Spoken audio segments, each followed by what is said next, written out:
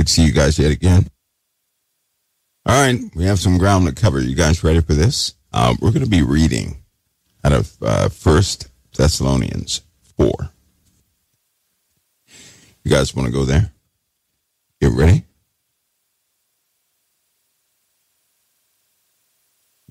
First Thessalonians 4. You there? You guys there? First Thessalonians 4. All right, guys. First of all, in Thessalonians, right? Often people have preconceived notions. Often they have not read the entirety of Thessalonians as far as its content and context is concerned. It's very important that we all have this whole thing in context. And then we're going to probably slip the rails just a little bit as I provoke your mind just a bit. Just a bit. So first, Thessalonians 4. Here we go. Furthermore, then we beseech you, brethren, exhort you by the Lord Jesus, that as you have received of us how you ought to walk and to please God, so you would abound more and more. In other words, grow in the word that they taught. For ye know what commandments we gave you by the Lord Jesus. Do you guys know what commandments were given to them? By the Lord. Not the 10 Commandments. It's not what it was. It wasn't the 10 Commandments. It was the command of loving your neighbor as yourself. Loving the Lord your God with all of what you are. Okay? For this is the will of God, even your sanctification, that ye should abstain from fornication. Okay, now listen, folks. This may go on, this may slip the rails a bit, a few times. Right, as normally when I get into the Word of God and you start reading, right, things open up layer by layer. Right, but they're always good to engage. And it's always good to apply what you have confirmation of internally. Okay? So it says, for this is the will of God, even your sanctification, that you should abstain from fornication. Everybody clear on what fornication is? I know people don't like to talk about it because we live in a society where people date. They just date.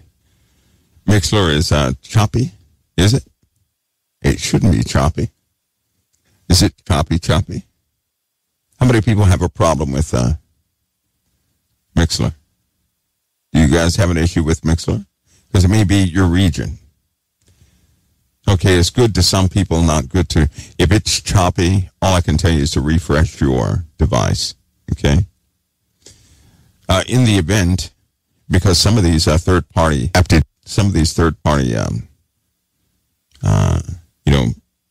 adapted pieces are not... obviously, they have to make money, too. Should something happen, which I'm anticipating, we have a platform. This platform, when it launches, if everything goes down, you guys will see something new on the site. It's been tested, proven, but it is only for emergencies. So it'll pop up on the site so you guys can access it. And it will take the place of a great many things. Now, that's an emergency tool, right? Which means we're not going to use that on a regular basis. That's for emergencies. So the site alters itself during an emergency. That's how that works. That way we can always have, you guys will always be in communication with each other. That's only for emergencies. If we were to launch that now, people would abuse it. They'd get in there and attempt to, do foul things in there. That's why that's not going to be launched until we have a situation that warrants it, right? Just like the word says, don't let your left hand know what your right hand is doing. If it's not discussed, brought up, and talked about, right, nobody's going to go in and push and inquire about it. We have quite a few things like that. In fact, I kind of live my life that way. There are lots of things that nobody knows until at such time when they're needed. And they're always on time. They really are. I got that from the Lord. He does not give us things, the Lord provides things as we need it. He does not give us things for the sake of peace of mind. He didn't do that. He provides as we need. He always does that. We just have to learn to trust the Lord to provide as we need, right? Most people, if they can't see it up front, they have no confidence in it. And the Lord does not give people things up front so they can have comfort to sit back and relax. That's not how he works. He supplies as we need.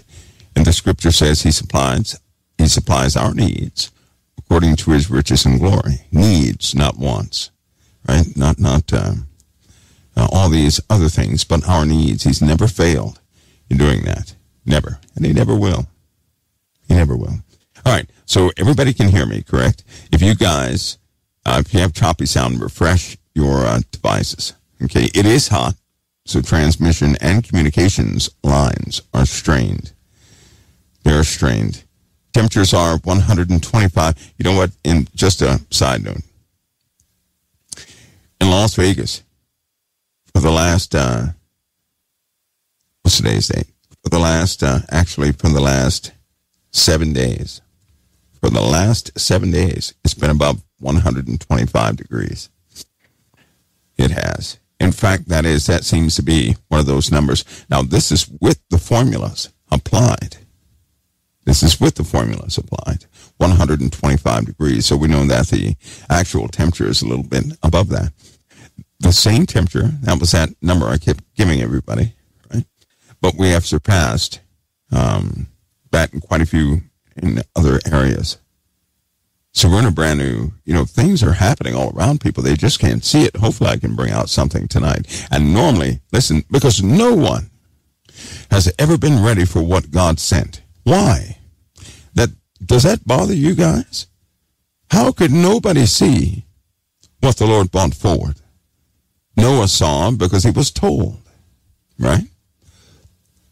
The people in Egypt, they did not expect what came, but they were told, but they did not expect it. They weren't ready for it. Even after that, nobody expected what God truly sent. Even after they got the word from the prophets and the apostles and Jesus himself. Remember when Jesus told Jerusalem, he said, don't cry for me, cry for yourselves. Right? They were not ready. They're always caught off guard. Always. I don't know about you, but I'm not a reactive person. Right? I'm not. I know that the Lord gives us the truth. But if we think we're smarter, or simply because it does not fit within our realm of possibility, we won't believe it. Those people will continue to be in trouble. For those of you who can believe prophecy, embrace them. Don't change them. Don't alter them. You don't need to become an expert on them. Just embrace them, but don't interpret them. Every time somebody interprets prophecy, they end up being caught off guard. I say that because there are too many elements you cannot see. Too many. Anyway, we'll have that discussion after we do this. So, for this is the will of God, even in your sanctification, that you should abstain. Right? Abstain from fornication. I think this is very important because do you guys understand what fornication does? What that is in the first place? Fornication itself. It actually does something to you all. Fornication in this context would be the action of harlotry.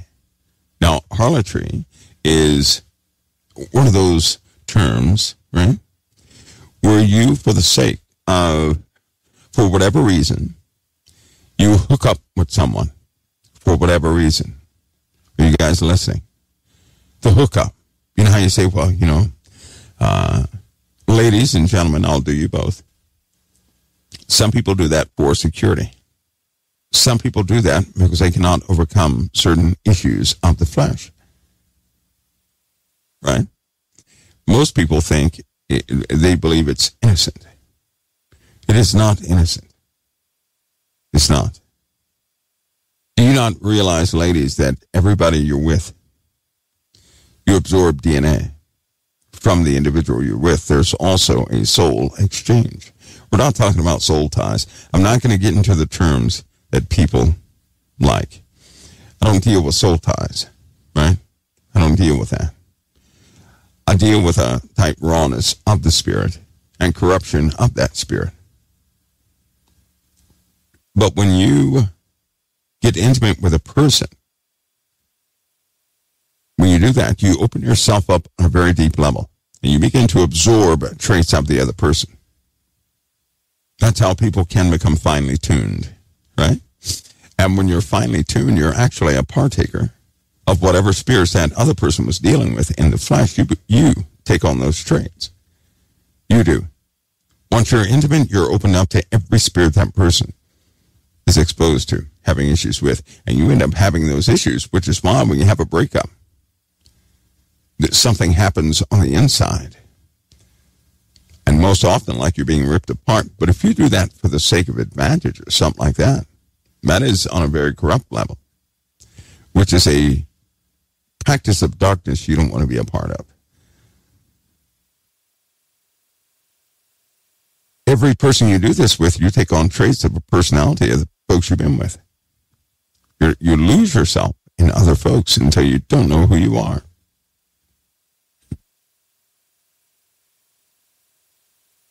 Someone said, Mike, what is kissing? Is it like fornication? Yes, it is. But let me, if you do that, is that not intimacy? Yes, it is. You guys are adults. That is intimacy. That is a sign, a show of intimacy. And where there's no commitment. See, if you're not committed to the other person, when I say committed, I mean do or die, you're not going to go anywhere. No matter what happens, you're not going to go anywhere. It doesn't matter if that person alters themselves or not, you're not going anywhere, right? Because you connect on a very deep level. That's a problem. Especially us. You're called from the living God, and Satan is after you. Just in case you did not know. Now, if your life is okay, something is wrong with you and your soul, because Satan will go after anybody who pursues Christ, period. That's why you shouldn't think it's strange when you go through things, right? Now, to be open up on that level, you're going to take on a lot of characteristics that you don't want. Women often say, well, I wonder why I have mood swings. Well, geez. For a person who is innocent, they don't have mood swings. You don't get mood swings until you actually start to go out into the world and do what the world does. And then they get worse and worse, and you take on the traits of every single person you've been with until you lose your mind, right? You open yourself up to spiritual usage from a host of things. You know, one emotion can carry thousands of demonic entities. Hope you know that. Think of every emotion you feel having a legion of demons behind it to both enforce, influence, and bring about things regarding that emotion. Think about that. And so when you take on these traits from somebody else, then guess what? You just doubled the count of internal opposition to yourselves. That's why some people, right, they get so overwhelmed with violence and anger. That's why. When you begin to separate yourselves from that, the first thing that happens is peace is reestablished in your life. You don't deal with anger. You're not angry anymore, right? You don't have those fits of carnality. But if you stay in that way, you're going to be diagnosed with all sorts of issues, right? One of the big ones now is bipolarism, right? When people are bipolar, that's what they call it. They give a name to every single instance of influence in this earth. And by the way, listen, I know that people believe in medication. I'll tell you something. Medicine helps you to cope with a condition. Your Father in heaven desires for you to be healed of your condition.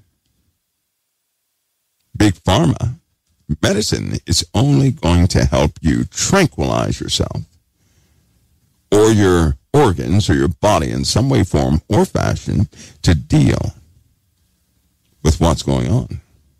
Your Father wants you healed. And most importantly, He wants your heart healed.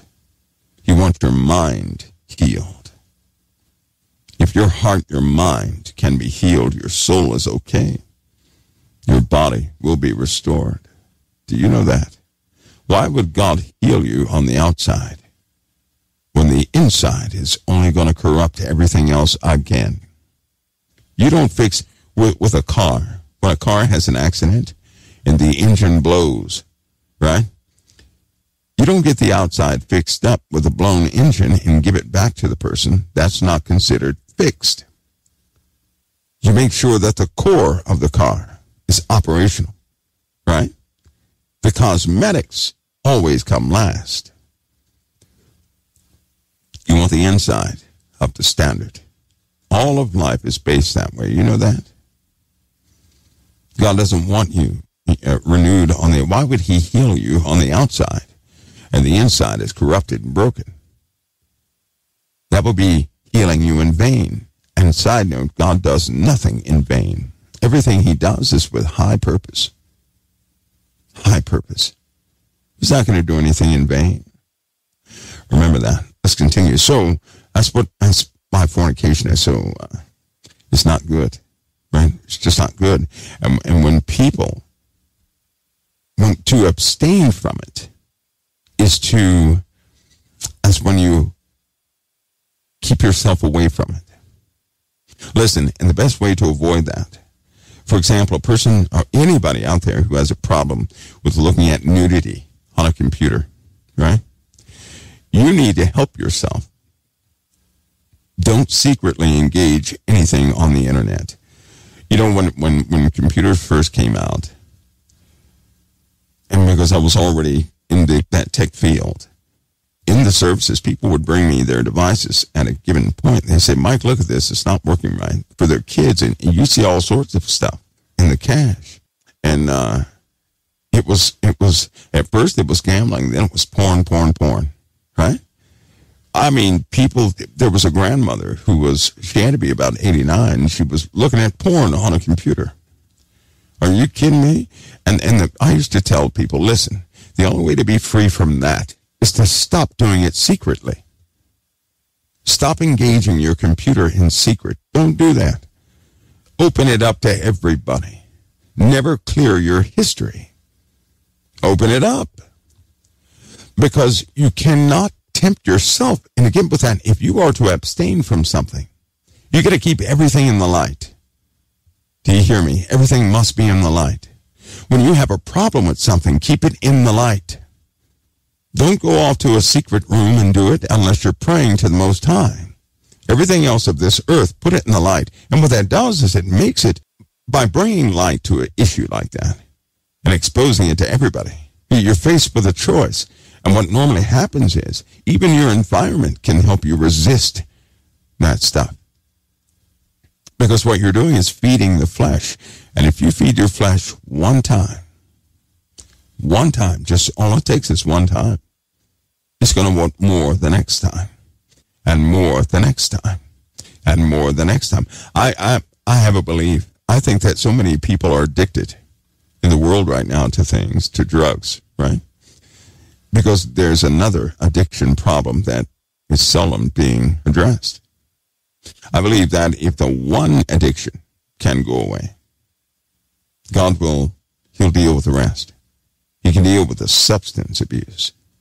But when a person is addicted, right, to pornography, when they're addicted to these immoral things that a computer has enabled, that entertainment has enabled, that's worse than a drug. I'll tell you why, because your soul is involved. And once you feed the flesh, it's going to hunger more and more. Your flesh has an automatic lust for things of this world, and lust is an unquenchable desire. You cannot satisfy it. It will only grow. Right? So in order to get out of that area of life, you got to bring everything into the light. You have to actively fight your flesh. You're going to have to fight the good fight of faith. Have you noticed that God will not miraculously take that away? Have you noticed that? How many people have prayed and said, Lord, just take away my desire for so-and-so? He does everything by way of a method of truth. Do you know that? Now, he can bestow favor upon you and remove anything he so desires. But if you have a hunger for it, you're going to go back to it over and over again. No matter what he heals you of, no matter what you're fixed of, if you have a hunger for it, you're going to go back. And so what you have to learn to do is overcome your hunger. If you can overcome your hunger, you won't go back. Do you hear me? If you can overcome the hunger, you can be healed. If you can overcome that hunger, you're going to be free.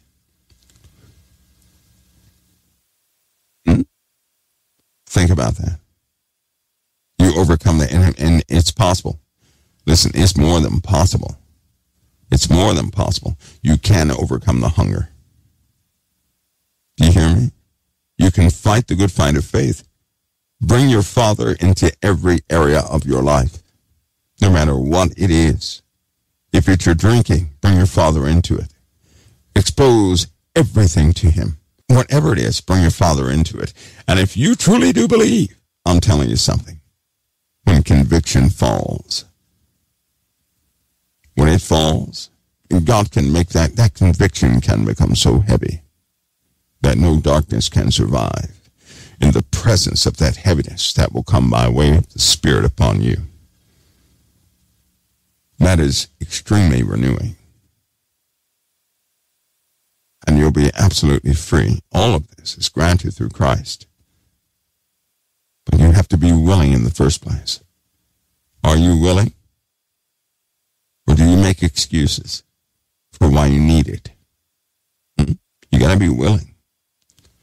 God won't fix anything you're not willing to overcome. You're going to be willing to overcome something. You have to be willing to stand and fight. And before you say, oh, I'm not a fighter. Okay, that's almost like saying you're not human. You did not design yourself.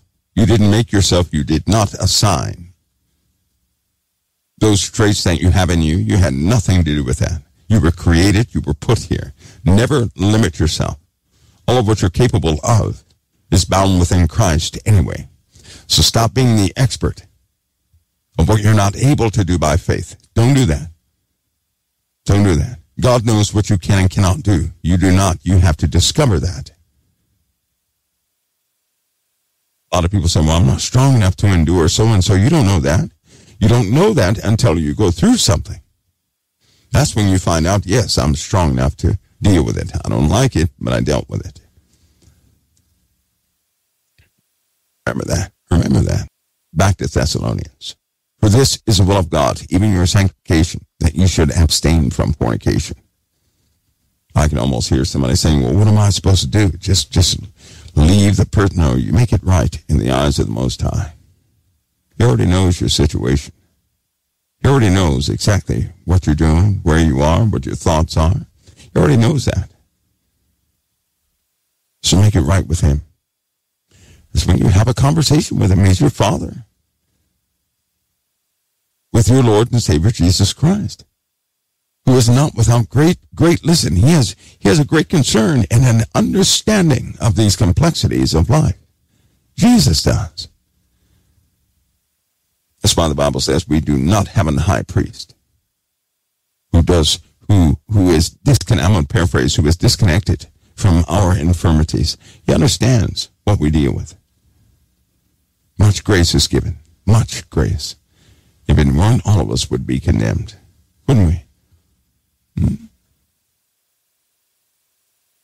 that. That every one of you, this is 1 Thessalonians 4:4, that every one of you should know how to possess his vessel in sanctification and honor. That's the control mechanism, right? To possess your vessel in sanctification and honor is to be able to overcome desires of flesh.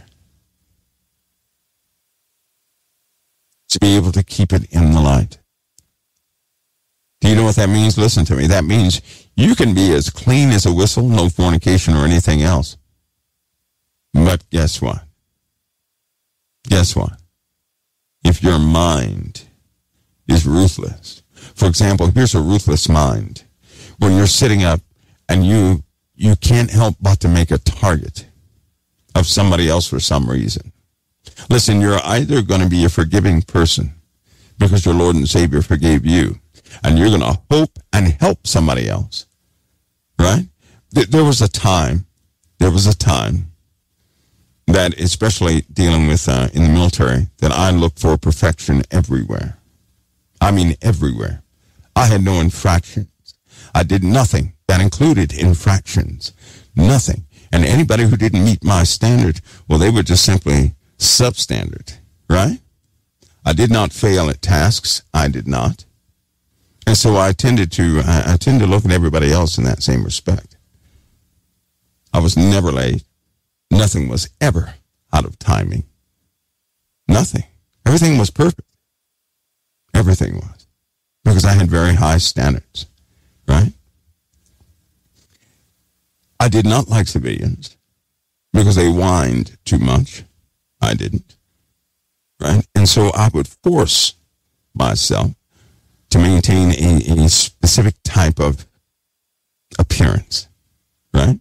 And people drew upon that appearance, even to the posture, to the walk, to the engagement, everything. I mean, everything. Everything. Fast promotion, accommodations, all over the place, right? Maximum performance in both combat and in garrison. Nice packet. And then the Lord stuck me in a place I did not like the most. I didn't. This, what I'm doing right now, let me tell you guys something. When I first started CoT, I only had probably about an hour per day, right, to even think about CoT. As time progressed, the devil got worse. Oh, he did, right? He tried to make it so I would have zero time with CoT. None. I mean, none. In fact, I'd never been called so much, never been tasked so hard since CoT began, right? But somehow I still made time for it. I did.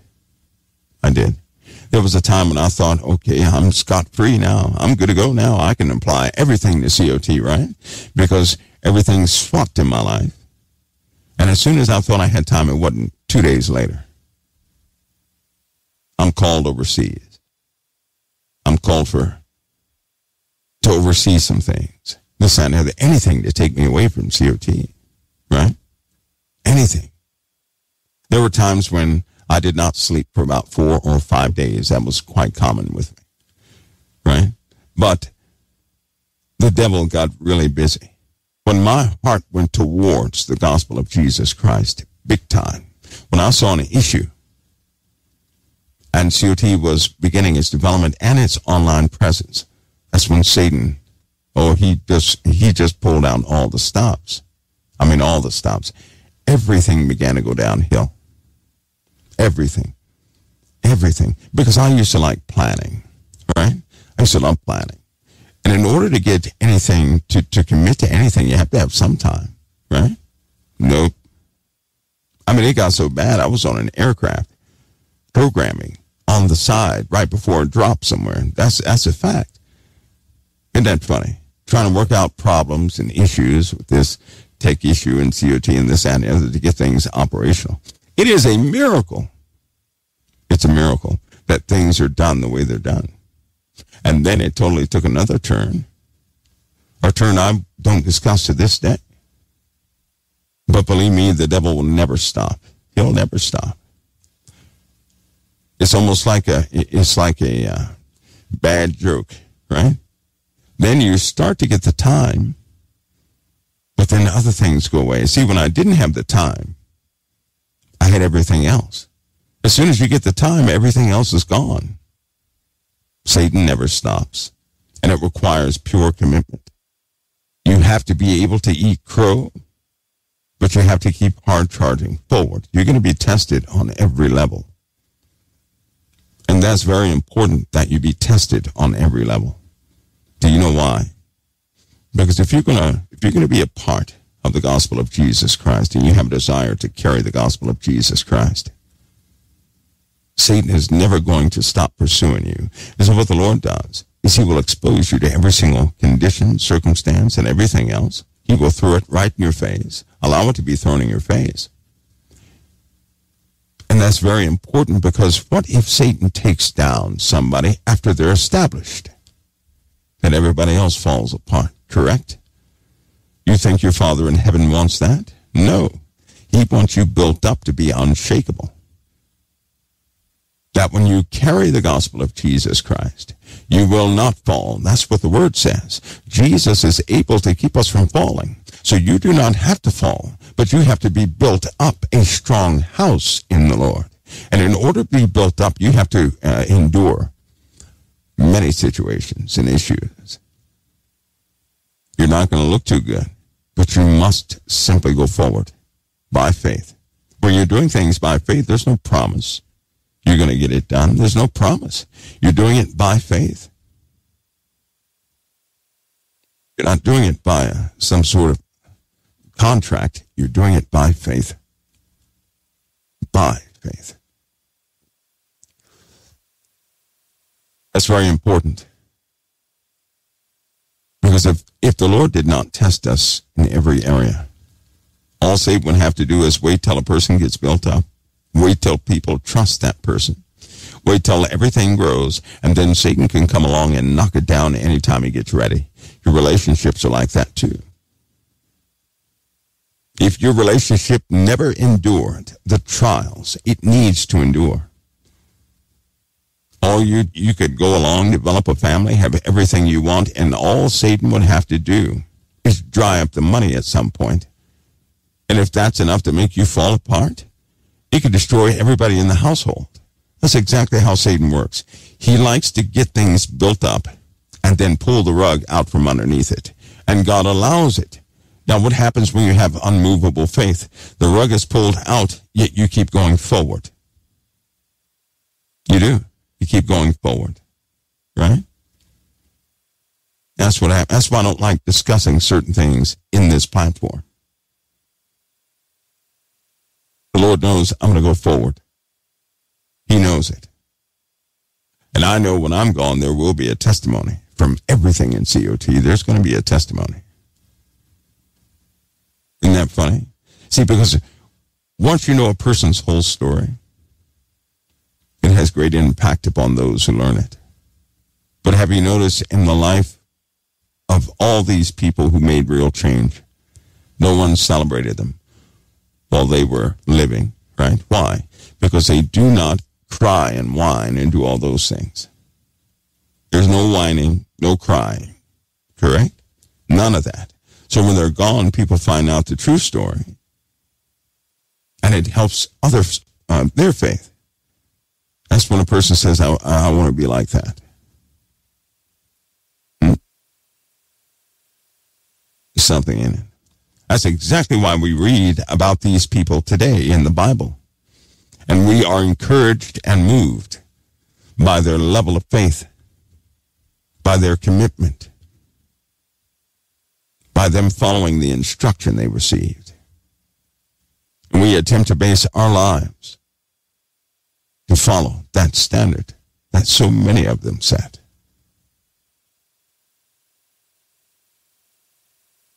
Anyway. That's the way that works anyway. So, that every one of you should know how to possess his vessel in sanctification and honor, not in the lust of concupiscence, even as the Gentiles, which know not God, that no man go beyond and defraud his brother in any manner, because the Lord is the avenger of all of such, as we also have forewarned you and testified.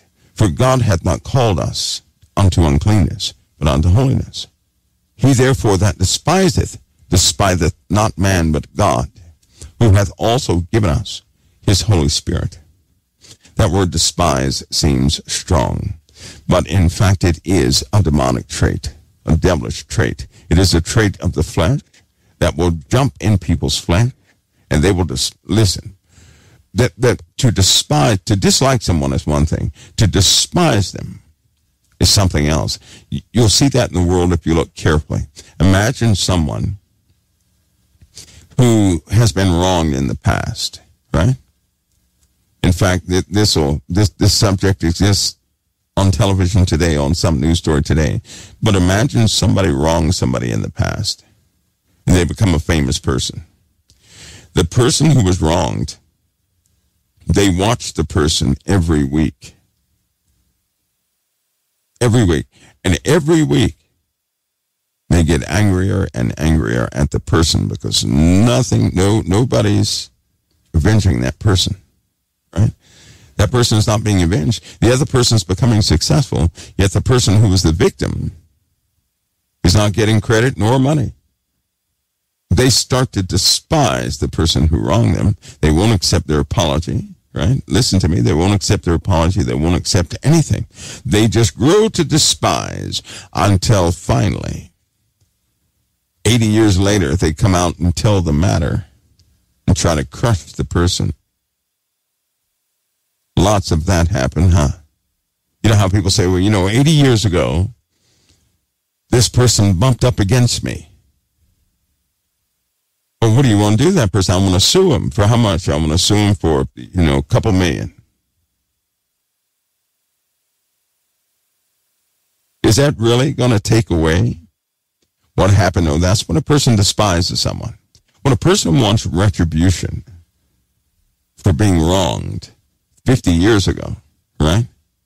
50 years ago. Something is not right with the whole thing. That's when a person despises another. And normally it happens to those who become successful. If you have wronged anybody and you become successful, right? Don't think that the folks you have wronged won't they won't find out who you are. If you wrong anybody and you become successful, there are people out there that will despise you for what you did. They will not accept your apology. And sooner or later, it happens every single day, these people come forward to try and ruin your life.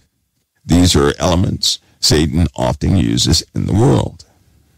To despise someone is when somebody is eaten up with bitterness. And they never stop pursuing you, right? I already know I'll never have those issues. Thank you, Lord. Never.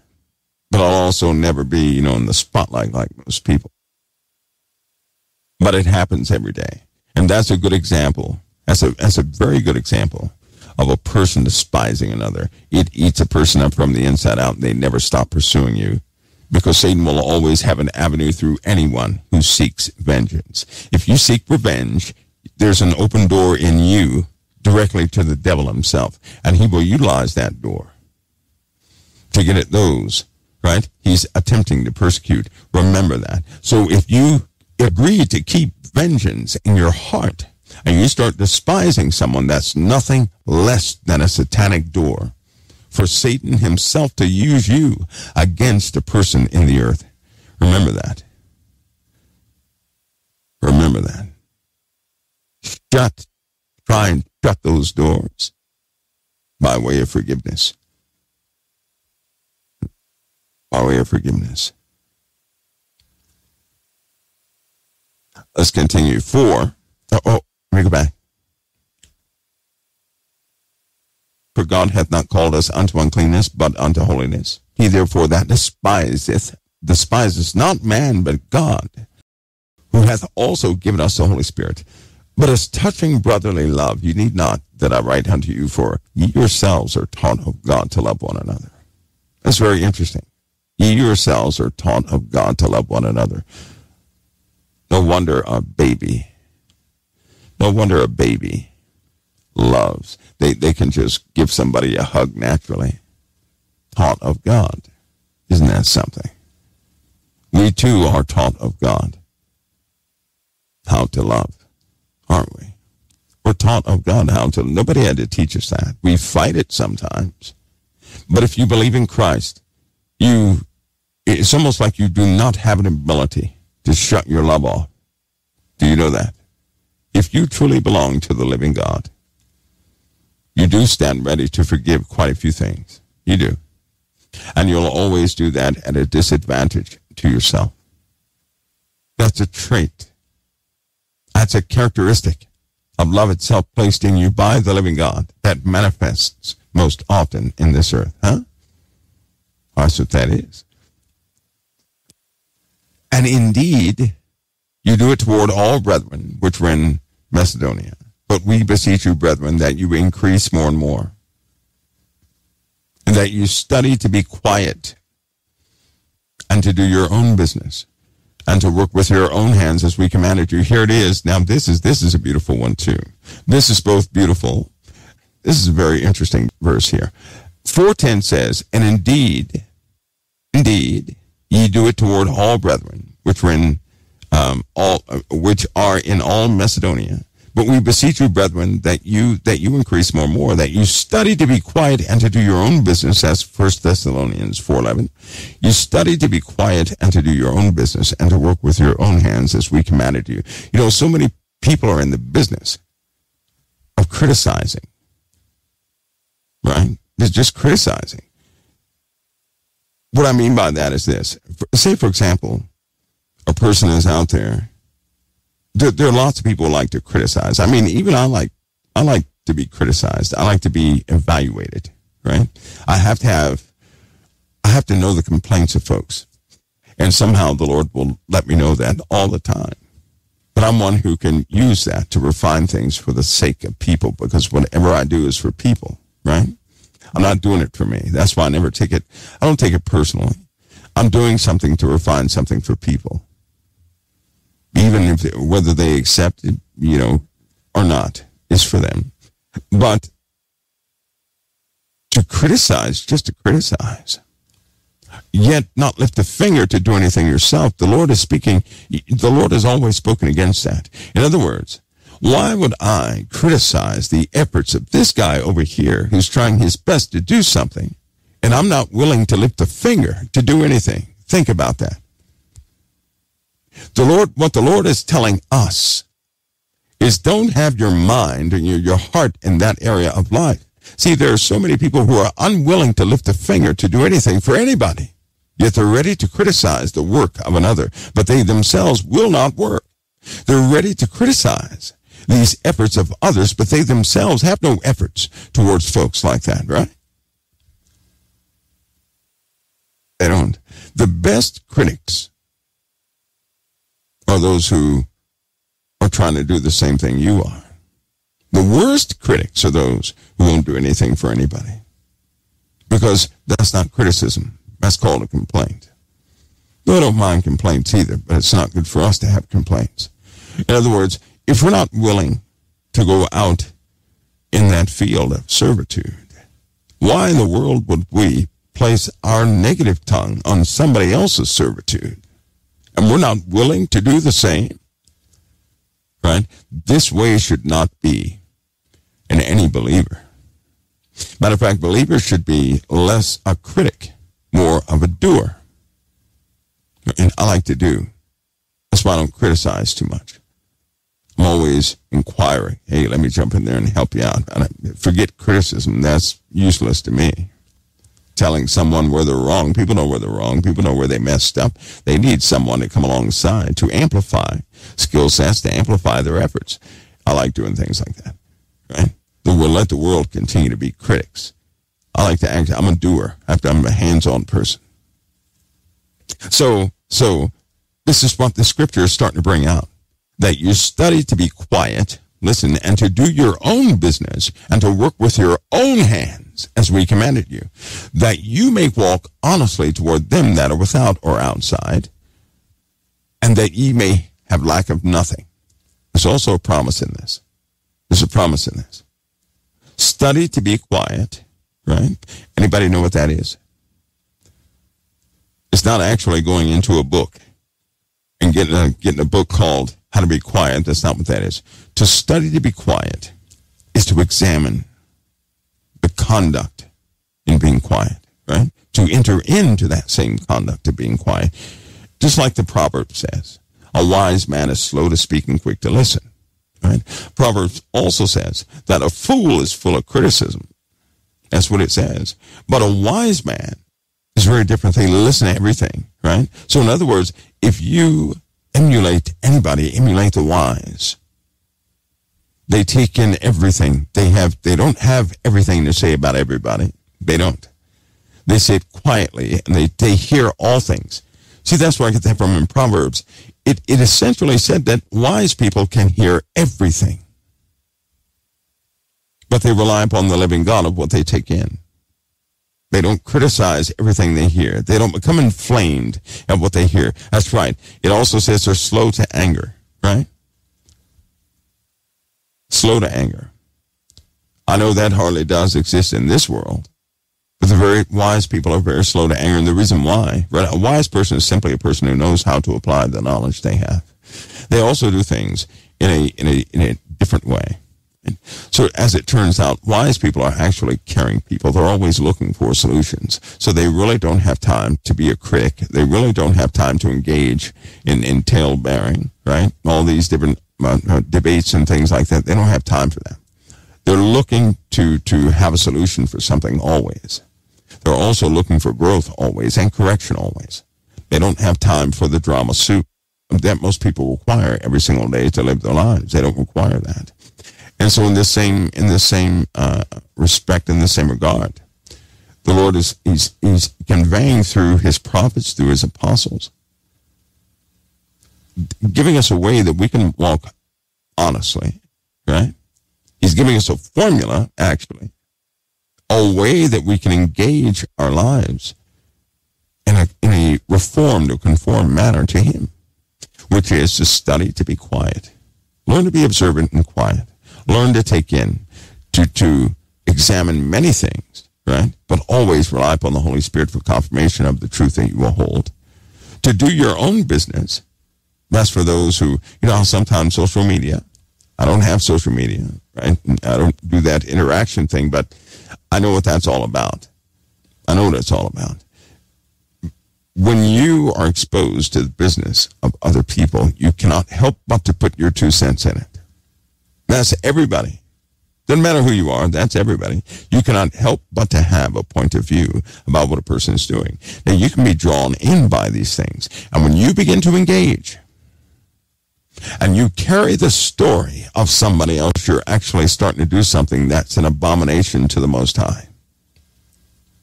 You know, God calls it an abomination. When you take somebody else's business and you give it to somebody else, do you know that? Tale bearing is what that's called, being a tale bearer. To take somebody else's information and you go and give that to somebody else as that's tale bearing. That's when you cannot help but to spread the story of somebody else. And if you're a Christian and you spread the story of misfortune of somebody's life, there's a curse promised over you by the living God that he won't repent of. You do that to somebody, you spread somebody's misfortune, you mock their misfortune, he'll put you in the exact same circumstance. Imagine a person has lost their family, they're falsely accused of something, they go to jail, and somebody begins to scoff them, and they're a believer in Christ. Do you not know that the Lord God said he would put you in their position so that you perfectly understand that position? Because if you start doing that, and you truly believe it, you can never repent of what you just did. You have to have a full understanding of somebody's life before you reach a conclusion about it. And so now the Lord has to, in order for you not to be lost, he has to qualify what you just said. Because here it is. If you have an idea about someone, are you going to repent of the idea that you have? In most cases, you will not. Because it's just an idea, and you don't even know it's cursing your whole life. When you have this negative outlook on someone, and you don't know all the facts, and you're cursing them or judging them, and you don't know all the facts, you're essentially condemning yourself. Listen, there are plenty of cups in this world that look dirty on the outside. Just remember something, only God can see the inside. That's why I withhold my tongue from ever judging any cup. I don't care if it's dirty or clean. I don't know what the inside is. The Most High does. And the inside makes that cup usable or not. And God help anybody who curses a dirty cup that's clean on the inside. God help you on that one. See, you'll never repent of that. That's why God must put you in that circumstance. And in most cases, I've seen people lose everything. I mean everything. They get built up, and God allows them to lose everything. Their families, everything is lost. And they end up understanding that person's position, and only when the grunt of the weights are sitting on their heads till it almost crushes them do they say, Lord, forgive me. I didn't know, but I know now. Forgive me for what I was saying about that person. Now I understand. But see, that happens after they're almost crushed to the ground. Why would a person ever have to get to that level? I opt to learn from those who have already gone through it. I do not need to have weights put on me to believe that somebody is clean on the inside that may be dirty on the outside. So I leave the inside and the judgment of such to the Most High who can see it. I will not take a position on a person. I won't do it. I will either assist in the gospel, but I will never do Satan's work of cursing someone or targeting someone. And so doing, I can truly love my neighbor without reservation and without hesitation. People say, well, what if you get hurt? So then Jimmy crack corn. I'm always hurt. And I will, even from those who hurt me, do you not know my door is still open? My door will always stay open to humanity, period. I do not expect a person who does not know the path of love to entreat me with love. Somebody has to be there to invite that person who knows nothing about love in. Somebody has to be able to take the smack in the face. Somebody has to be able to take someone else spitting in your face to demonstrate what true love is. Correct? But who is God going to set up to be an example of his true love in the earth? People are so offended. Somebody smacks somebody on the right cheek, they won't turn the left cheek to them. They smack them back. That's not what God called anybody for. So who can he send? Who will not start running their mouth about the sin that they can observe, while God did not disclose their sin to anybody? Huh? Who will he send? You have to be willing to be backstabbed multiple times. You have to be willing to be stepped on, scoffed, mocked, your name dragged through the mud, whatever it takes, and never lash out at a person for doing that. You have to be able to take everything. Let me tell you something, that takes strength beyond strength. And most are too weak to be sent like that. It's a weakness to smack somebody back in the face after they smacked you. It takes strength to absorb it all.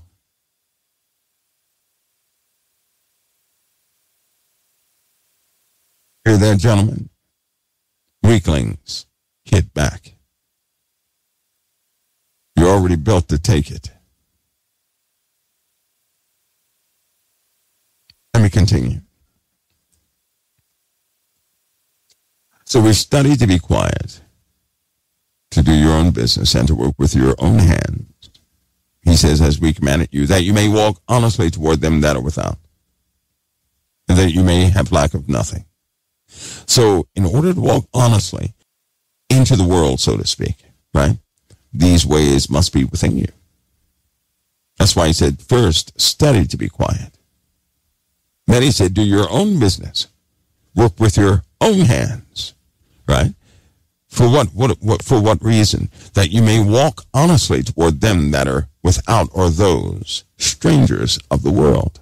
That you may be honest with the strangers of the world, right? Then it goes to something else, and this is the heart of our conversation. 1 Thessalonians 4:13, going forward, is the heart of this conversation. This first part is a very simple reminder of the vulnerabilities that often beset us. These things that we continue to fall prey to. And we should not fall prey to them. How do you not fall prey to these things? The basics of the Word of God must be reviewed from time to time. Never forget to do that. Never forget to look upon these things in the Word of God to make sure that you're grounded and rooted. Make sure of that. I'm trying to encourage you. Do you guys know that your position with the people of the world is something that many will not be able to match? You're looking at great people that have been in your life and you don't even know that you're the great ones. You have no idea you're the great ones.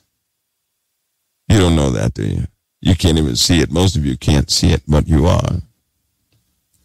You are. It took some great ones in your past to labor for you, that you may be raised up, that a word would get to you. Imagine that. Imagine what the Lord did and who he called so that the word could reach you, so that the word would survive to get to you. Think about that. All those people who fell before you so that you could have the word of God. He didn't do that so you could throw it away. He did not alter the course of those who paid the ultimate price. No, you had to survive. You had to be here, and you had to be a recipient of his word because there is a task for you to do. You don't know who you are. The first will be last, and the last will be first.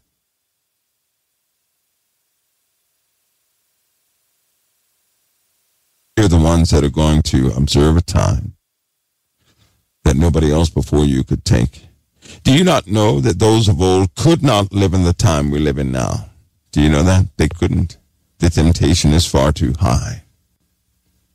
Do you know that? See, there was a time back in the past when a woman couldn't even show her ankles. Do you know that? That was a temptation. Your ankles were a temptation. Ladies, your ankles, right above your foot with two knobs on it, two doorknobs above your foot are called ankles. And that was a temptation to men. And so it had to be covered. Do you know that? Where do you think the hymns came from? That was so it could slide through the dirt, right? It wouldn't mess up the material of the dress. By the way, they used to replace the hymns on women's wear a lot.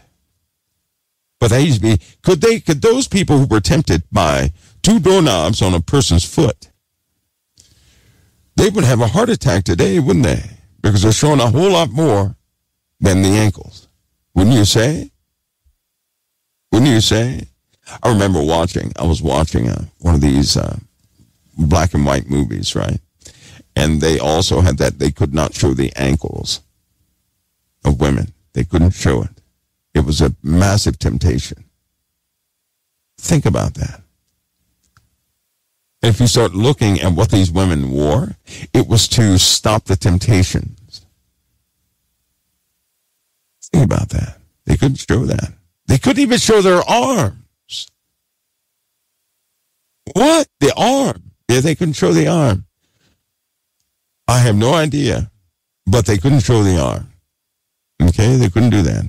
They were covered, truly covered. But nowadays, listen to me, nowadays, they would have all fell down. They would have, you know what, that generation would have died if they went to a beach. They would have died. They wouldn't be able to take that temptation. But nowadays, you guys see it. Listen to me. You guys see it, and you're not moved by it. Now, that doesn't mean it's permissible. That's not what it means.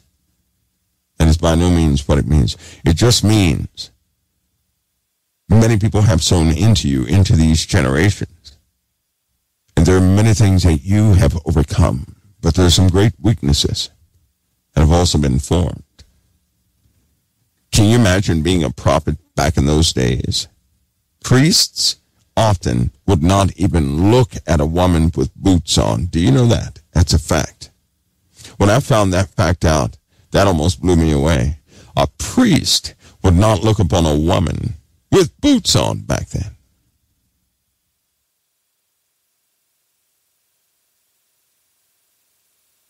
But let me ask you guys something. Do you perceive right now,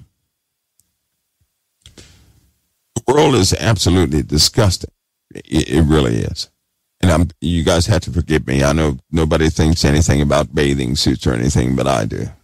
I think it's indecent. I do. I think it's very indecent. You may not think much about the language and everything. I think it's indecent. The ways of this stuff that people are doing, they have no idea what they're inviting into their lives. I find it truly indecent. You can't even watch television, let alone hear what they're saying by audio, because they're always cursing or insinuating things that are absolutely disgusting and perverted. And everywhere you turn, high rebellion of what God has designed a person to be is everywhere. They're just rebelling against everything that the Father did. This is the world we live in. Now, most people cannot perceive it, right, for one of two reasons. If you're a Christian, you were born and raised in an environment where these things were normal. People who are raised at a beach don't perceive the nudity that's being shown at a beach. It's no big deal, right? Because they're dealing with it. People who are born around people with, that use foul language a lot, they can scarcely perceive the foul language. You scarcely perceive it. I do not cuss. I don't even slip and curse. Do you guys know that? I do not slip and curse. I don't slip and curse. Nobody slips and curses. They do it knowingly. I don't do that. Because the Bible says, let no corrupt communication come out of your mouth, right? We're not supposed to have that foul stuff in our mouths. And I know where those words come from. So I don't engage. Many do not know where those words come from. And people think them harmless. They do. They think them harmless. See, a person who is in ignorance, and that word ignorance means they don't know. People who truly do not know, they can be forgiven of such things. But those who do know, who find them absolutely immoral, hopefully they won't engage, right? I won't engage. I won't curse. I don't use it. I think it demeans communication in the first place. But this world has become so incredibly immoral that now they have, nudity is common to children. Nude themes, strong fornication themes are common to children. Deceit, deceptiveness, justified murder, all these things are acceptable in this society. And I'll tell you something, those of old would have perceived so much more that they couldn't make it in this generation. Some of you have been built up, which means you can perceive it, but you overcome it daily. I think I put myself in that category. I can't partake of half of what I'm seeing. And one of the greatest immoral things that I've ever seen is this cruelty towards humanity. When I was young, I hated when I saw people pick sides. I hated it. Somehow I could see the truth of it. I couldn't stand it because somebody had to lose. Why would you set somebody up to lose? I didn't like it because it gave somebody an excuse to demean another, right? You guys were sent in a time in the middle of darkness with the light. The light is your faith in Christ, your faith in your Father. Do you hear me? We are truly living in a very dark place. But the Lord sent you because you believe in Christ. You're sent as a light. And Satan will always fight to have you pervert your own faith. Do you hear me? He's competing for you now to have you believe in specific ways. He will occupy your mind with making decisions. He'll increase your heart towards infighting and justify infighting of those. I'm talking about those in the house of God, those who believe in Christ. He desires to turn you against anybody he can. So I ask of you something. Resist him at all levels. Fulfill the word of the Lord and love your neighbor. Resist the devices of the enemy. Don't allow him to cause you to target another human being. The next person you don't like in your life, I want you to really look at that person and tell me that person is not deceived. Because if they, listen, Satan is the one that convinces people that sin is no big deal. Satan is the one that convinces people that all this earthly stuff is the way to go. Satan is the one that convinces people to turn away from the living God and to turn to falsehoods. And when you look at a person who's given to falsehoods, who's steeped in witchcraft and all this other stuff, I want you to give a close look at them. And what do you see? Can I tell you what you'll see? You'll see a human being who is highly deceived by the enemy. Now, if you condemn that person, you're in full agreement with Satan, aren't you? Because you're not in agreement with the Savior. The Savior came to save such. So if you agree with Satan and you agree that they're evil and all this other stuff and they should be cast away or something, you're in full agreement with Satan, who came to persecute humanity. I'll tell you up front, I do not agree with the accuser of the brethren. I do not. If a person is deceived, are they not lame? If a person will not hear or cannot hear the word of God, are they not deaf? If they can't see that Jesus is real and is inviting everyone to cover everyone, then they're blind, aren't they? Blind. And I will never agree with Satan that that person should fully be condemned. Never. Doesn't the Bible say for some, pulling them back from the gates of hell itself? Oh, yes, it does. You'll see lots of those people out there. I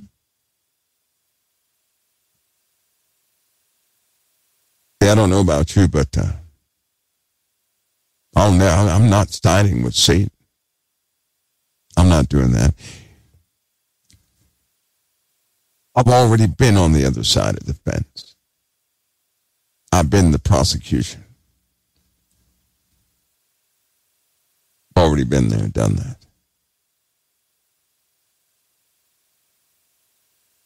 I will not assist him. I will not assist Satan.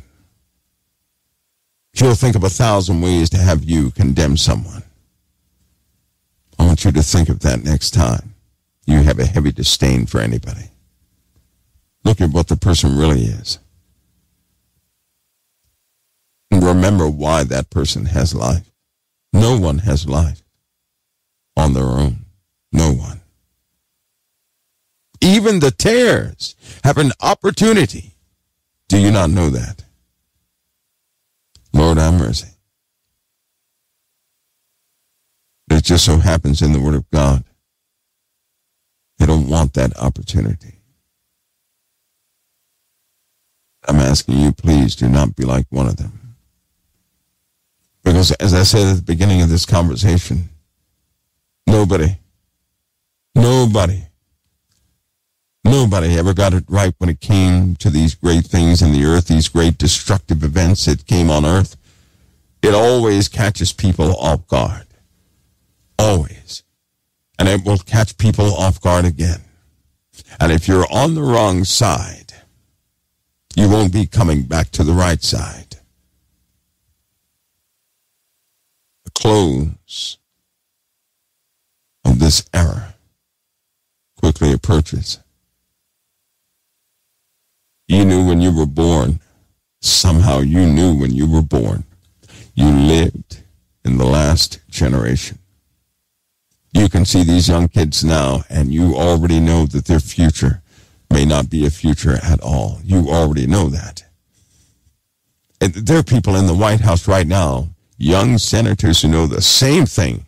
They have the same spirit in them. They know this is it. They know it. They know it. They may not be popular because they don't get TV time, but they know it. You were born with that. Nobody misdirected, nobody coordinated that because we were all born with that. We know this is it. We know it is. So make sure, because you have the call indeed, make sure you have responded to the call and you're not being deceived yourself. Because if Satan can, he'll have you have come all this way only to have you condemn someone in the heart, that you would be condemned by the living God. You know, in Revelation it says Satan is enraged. He knows he has but a short time. He's going to try everything he can to get you off track. Everything. You're close. That's why the command was watch and be ready. Watch and be ready. Watch and be ready. I'll be right back in a few minutes right here at COT. Okay, everybody. I am back. Thessalonians 4:13. But I would not have you ignorant, brethren, concerning them which are asleep, that ye sorrow not, even as others, which have no hope. Those who, you know how you're feeling sorry for those who maybe you think don't have the opportunity? Maybe you think, sometimes even, maybe you think they didn't pass the mark. Right? For if we believe that Jesus died and rose again, even so, them also which sleep in Jesus will God bring with him. Now that's so curious, saying this back then, because there was a dispute about the resurrection. That was a major dispute for those who carry the gospel, a belief in the resurrection. Do you know that? Kind of like the some of the things that people argue about today. Same thing was happening back then, except in this case, it was the resurrection. So he says, for if we believe that Jesus died and rose again, and we do, even so, them also which sleep in Jesus will God bring with him. Sleep means those who have passed away, those who are gone, but they were in Christ. Right? Because back then, you guys remember the term Sheol, right? You guys remember some of the ideologies that they had back then. Like if you were gone, you went into this place where, you were just stuck like Chuck. Nobody could, come and get you. And people had a diversity of beliefs. In some cases, they thought you had to earn your way into heaven. You did, into paradise or something like that, right? So there were all sorts of beliefs. And what the apostle is saying is that God will bring his saints with him. Coming with him. Now listen, for this we say unto you by the word of the Lord, that we which are alive and remain, see that term, it says, we which are alive and remain unto the coming of the Lord shall not prevent them which are asleep or passed away or gone. That's what asleep means, right? The ones we count as kaput, in the grave, gone. We're not going to prevent them which are asleep. We're not going to hinder them which are asleep. We're not going to, somehow that'll be stopped or interfere with it, even though you still believe, right? For the Lord himself, now this is the part. For the Lord himself shall descend from heaven with a shout, with the voice of the archangel. Now, that's been lost over time, what the voice of the archangel is. Anybody know what the voice of the archangel is? Anybody? I have three proofs, I guess you could say, stating in ancient tongues what they are, what the voice of an archangel is. The voice of the archangel is a trumpet blast. Trumpet blast. The Lord himself shall descend from heaven with a shout. Specifically, it says with the voice of the archangel. And with the trump of God. There it is. So it's right there. And the dead in Christ shall rise first. Now, a lot of people get in their heads, and when Jesus comes, those who are in the grave will come up, right? When Jesus comes. Didn't we just read that those who are alive will not prevent those which are asleep? That God will bring with him those which are asleep. Didn't we just read that in Thessalonians 4:14? We just read that. For if we believe that Jesus died and rose again, even so them also which sleep in Jesus will God bring with him. We just read that. Just read that. See, we just read that. For the Lord himself shall descend from heaven with a shout, with the voice of the archangel.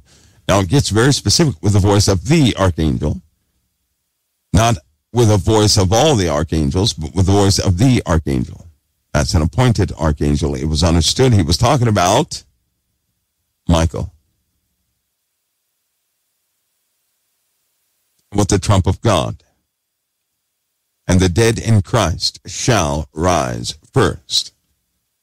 Then after that happens, listen, then after that happens, after that, not before, after that happens, then we which are alive, those of us who believe in Christ, who are alive and remain. See, many are not going to remain, but those who remain shall be caught up together with them in the clouds. With them, plural, in the clouds. So they truly are coming back with him. So that means those who pass are with him.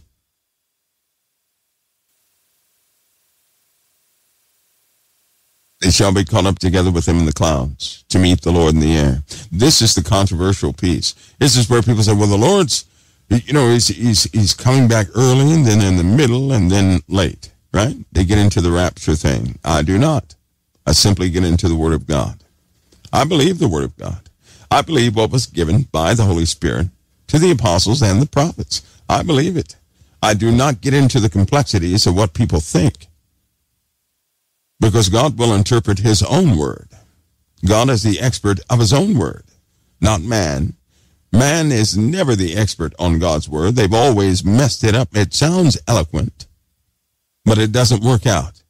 And history shows us the word of man never works out, though it sounds eloquent, though the puzzle pieces fit. But why? They have the wrong puzzle every single time. The only time man ever had the right puzzle is if God gave it to them directly, like when he gave it to Noah directly, like when he gave it to Moses directly. Otherwise, man has had the wrong puzzle. So when they fit their little pieces together, it may fit by way of thought. That doesn't mean it's truth. We are to have the truth, not the theory. That's why I don't like theories. When something is undefined, I leave it alone. The Lord will bring about the truth of it. See, I want the truth. I do not want some popular theory. I don't want what everybody thinks. In fact, if everybody has a consensus towards it, it can't be right.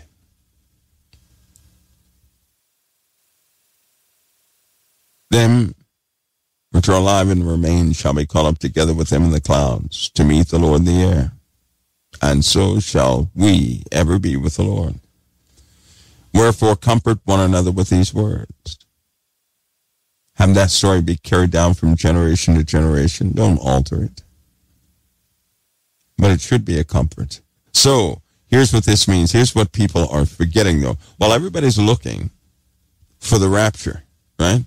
Why do they always forget that somebody's rapture is coming in 1 minute and somebody's rapture is coming in 3 minutes? They're certainly going to be up with they're going to be asleep, considered asleep, which means they're going to be with the Lord. Now you know that term asleep, it's just like that thief on the cross. Jesus said, today you're going to be with me in paradise. He said that to a thief who had no works of goodness in his life towards the Lord. He simply believed. And then he demonstrated his faith, didn't he? He did not deny before men the Christ. He acknowledged before men the Christ. He didn't just tell it. No. He was in a life or death situation, and he had faith even to the point of death. That's why he was with the Lord. So we're not talking about somebody who would just go out and read the Bible to everybody. Nope, sorry, that's not going to do it, because even the devil does that. No, we're talking about those when it comes down to the metal meeting the meat. That person will say, nope, the Lord is my Lord. He is Jesus of Nazareth. If their life depends on it, if their finances depend on it, whatever it is, they will acknowledge the Lord. People are so afraid of that. I'll tell you something. Because I don't want you guys to be naive. I had a choice to make. And it came down to one of those real choices. You could easily renounce the radicalism of Christianity. Somebody told me one time and told me if I would just stop what I'm doing, I'd be secure.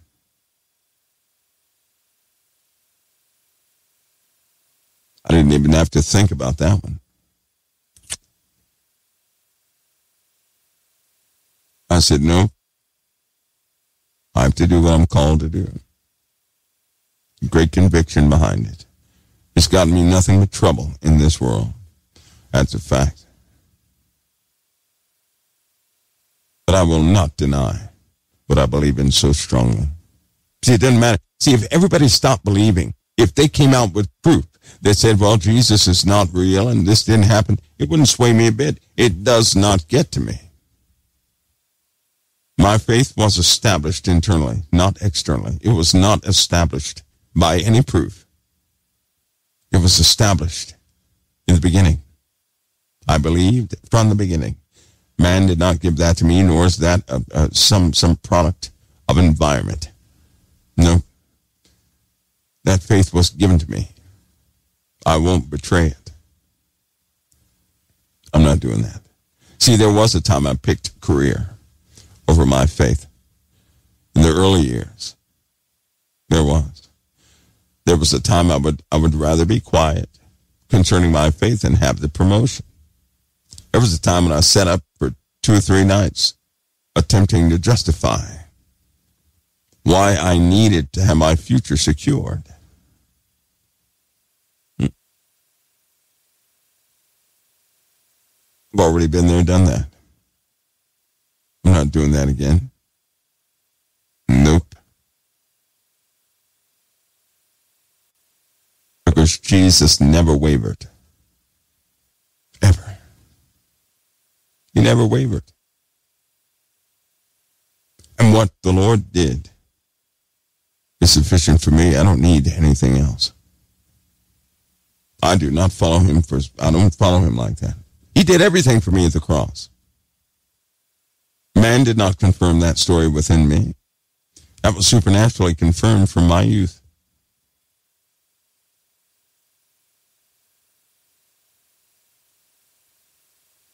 If God has shown me anything, he showed me do not have your dependency upon flesh. Keep your dependency upon me.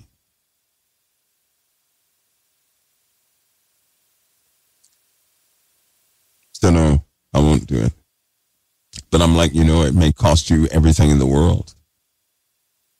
It may cost you everything of the world.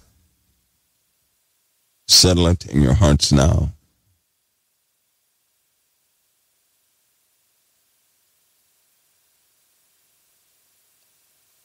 I'm not one of those that's going to tell you, yeah, if you choose Christ, all your problems are going to go away. That's not what happened.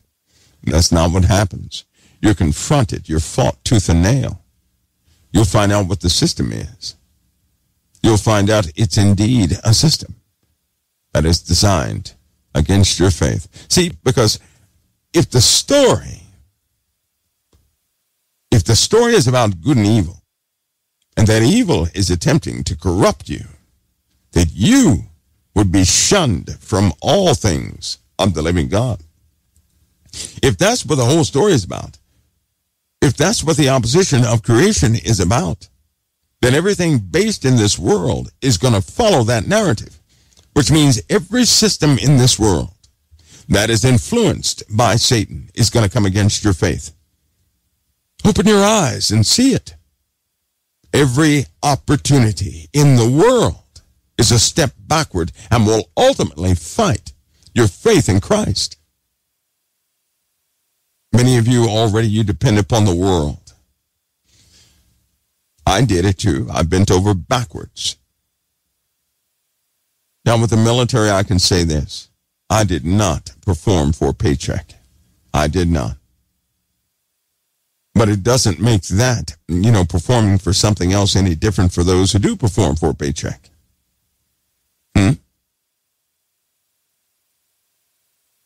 Some measurement between the two. But everything in this world is designed to entrap you. Everything.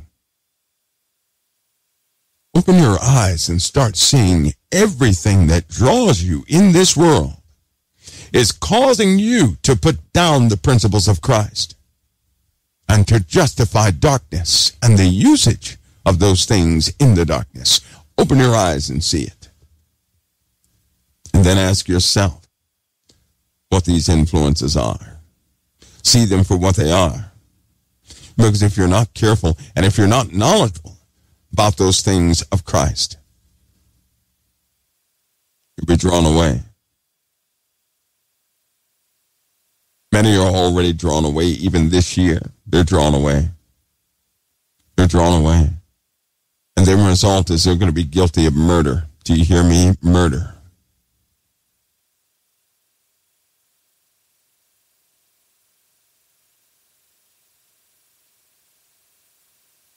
A long time ago, and I use this description, but I used to tell everybody that your life is like a chess game. And somebody sets up the board, and they ask you to pick a side, don't they? They say, pick a side. Pick a side. That's what they ask you, right? One side is favorable, one side is not.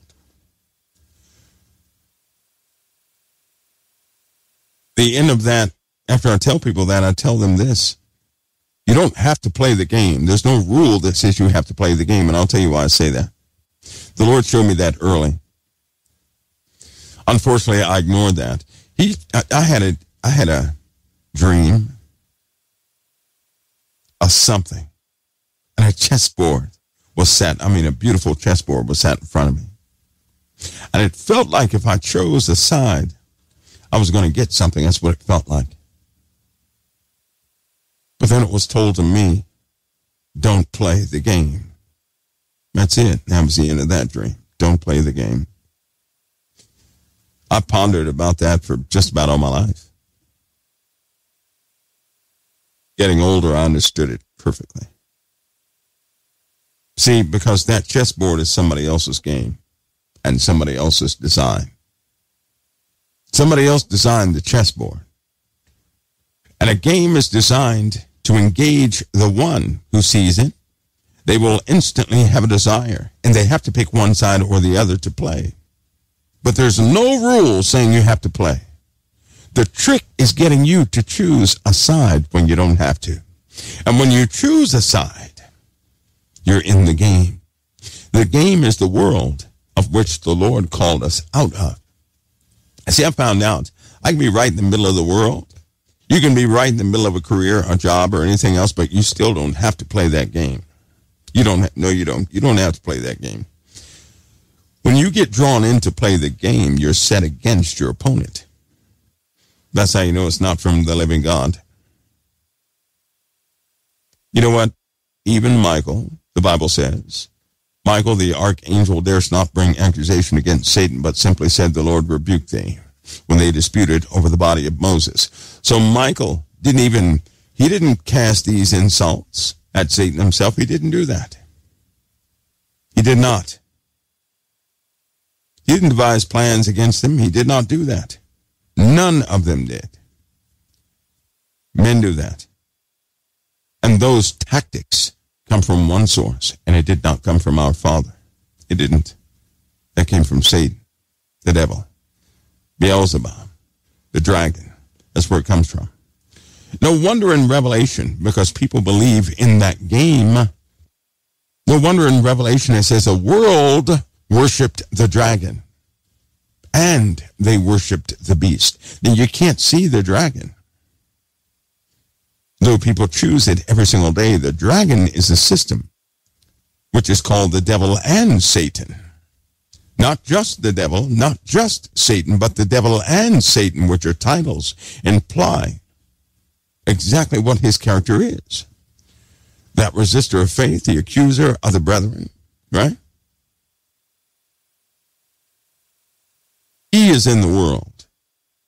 And these kingdoms and systems in the world are designed to engage, to make you engage, to make you pick a side. The whole game is evil. But once you pick a side, you're taught to go against your enemy. You only find out that the whole game is evil when you say, I'm not playing. That's when you find out what the game is designed for. Because if you don't engage, the persecutors come. When you refuse to play, here they come. They're going to back up every aspect of that game. If you know how to play chess, they're going to come to you and say, nope, you're a rook, you're a pawn, you're this, you're that. You got to play. You got to make that move. They'll come to you your entire life telling you that you have to play that game. The Lord showed me early, don't play it. I didn't listen, of course. It almost got too deep in it where I could not get out. But as consistency of the word is, because see, in the word it said God will make a way of escape. And by the way, that way of escape is not to escape out of a trial or tribulation. God said he would make a way of escape when you're trapped in a sinful situation. When you're in a sinful situation, God will make a way of escape. A door will open that you can exit the situation. He'll do it every time.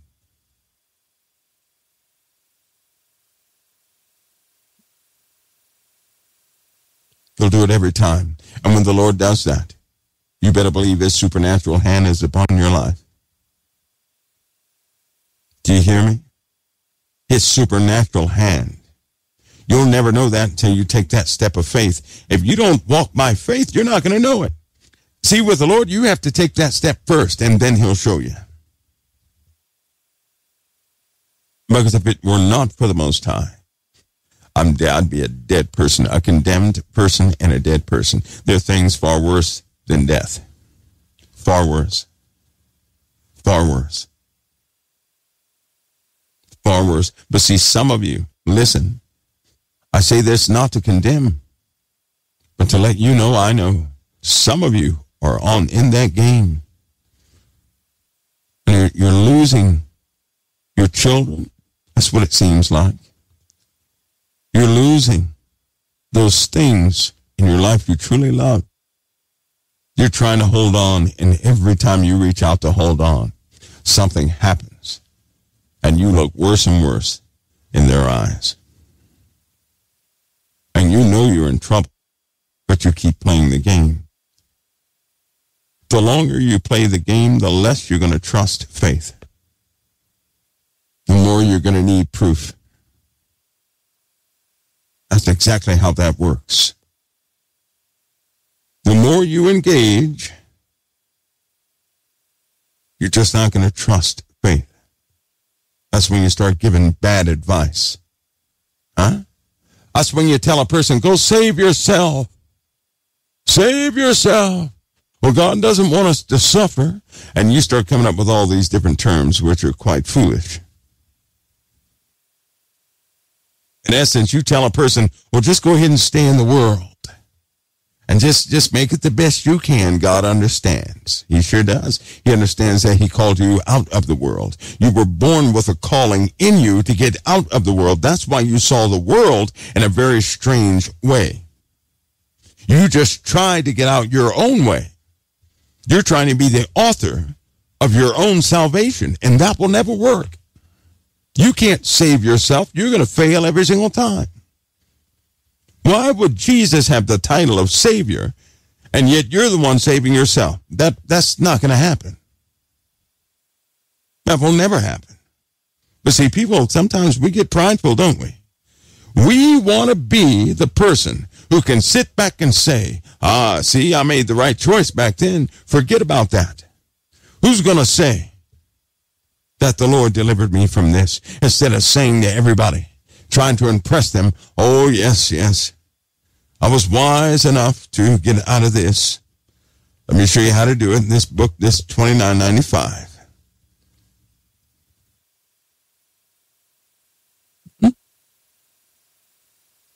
I'll tell you right now, the Lord delivered me.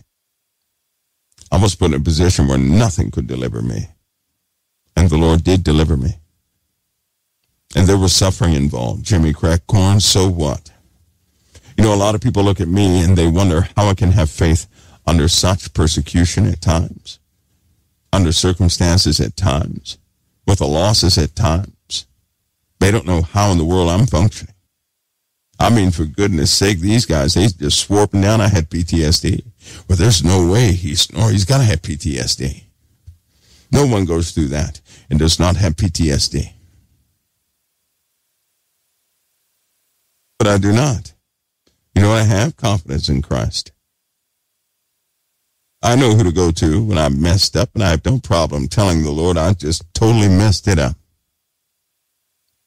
But I just won't go to him for forgiveness. I'll go to him because he's home. That's home for me. I take no comfort among men and their systems. I take great comfort in the kingdom of God. Doing things by faith. I do not want proof of concept.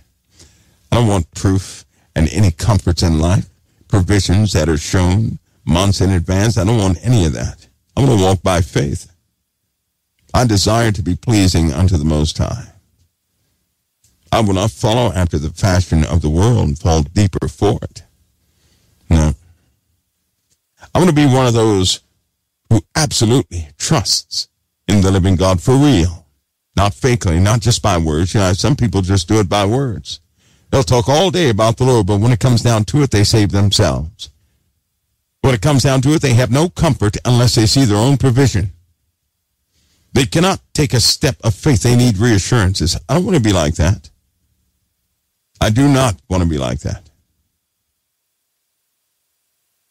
And as a consequence, more and more of this world is exposed to me to see it for what it truly is.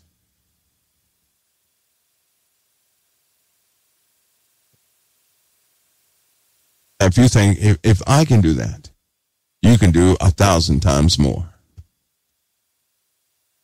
But it's up to you to take the first step. Nobody can force you to take a step. It's something that you have to desire. And it all begins with you having a strong desire for Christ. And that desire for Christ begins when you truly understand what he did for you. Because take note, you can only see a tiny percentage of this reality. I think our Father is allowing all these extraordinary subjects come out. All of them are not fake. And I do suspect that in your heart of hearts, you have an understanding that some very strange and deadly things will come forward. that it will not be conventional. It will be highly unconventional. I even suspect that you have an idea that there's some real critters on this earth that are going to do damage. Like that ancient story, the March of the Wahi or something like that. You know what that is? It's the March of the Hairy People. That's what it is. Spears and arrows cannot take them down. It is said that everything bounces off of them, that they can vanish and reappear at will. You can't destroy them. It is said that they will march across the whole of the earth, and they are everywhere. Everywhere. They're everywhere. It's also said that whole armies will be taken down simply by the stench. Can you imagine something that smells so bad that they defeat an army? That's horrible. Horrible. And if in truth, if man did encounter anything like that, they're going to take it serious, which means they need some sort of autonomous machine to confront them. They can't do it themselves. How interesting. Which means they would press for technology, for robots and things like that. Because they have an understanding they cannot engage. Flesh cannot engage those things. They have to engage them with something else. We also know in the Bible that at some point, all these people on earth are going to have a high belief in life outside of this planet, and they will attempt to destroy it and fight it as it comes. They're going to fight the angels. They're going to fight the Lord and his hosts when they come. They're going to make their last stance and attempt to fight our Father and the righteous that come with him. And they're going to fail miserably. So that means the world must be well acquainted with quite a few external things. The earth would have changed by then. The inhabitants of the earth will be few at that time. That means that's in the Bible, and there will be a steep decline in the population. That's when the utopia comes, following the calamity. And if those calamities are real, then men are making preparations to survive those times. Maybe that's why trillions of dollars are going into nothing. They're not going into the armed services. Some of the sounds that people are hearing in the skies, like trumpets and all these, all those things, right? Do you not know that when they were digging the underground bridges, or the underground tunnel systems, that people are coming forward, the engineers, with recordings of the skies and those exact noises? Do you know that? Because they were digging underground. We're talking deep in the earth.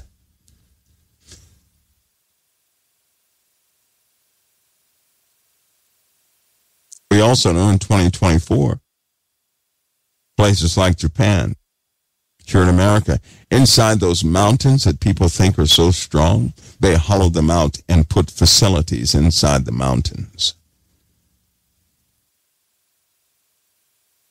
They're filling them up with pure water. Lots of water. And water systems. So that water can be reused. But can you imagine a mountain full of pure water? Can you imagine that? You think they're doing that for what? Just an experiment or something? These are facilities being built. Japan just started another one. They're hollowing out yet another mountain. Has been hollowed out. The mountain has been hollowed out. We're not talking about some place like Cheyenne. No, this is something that is different.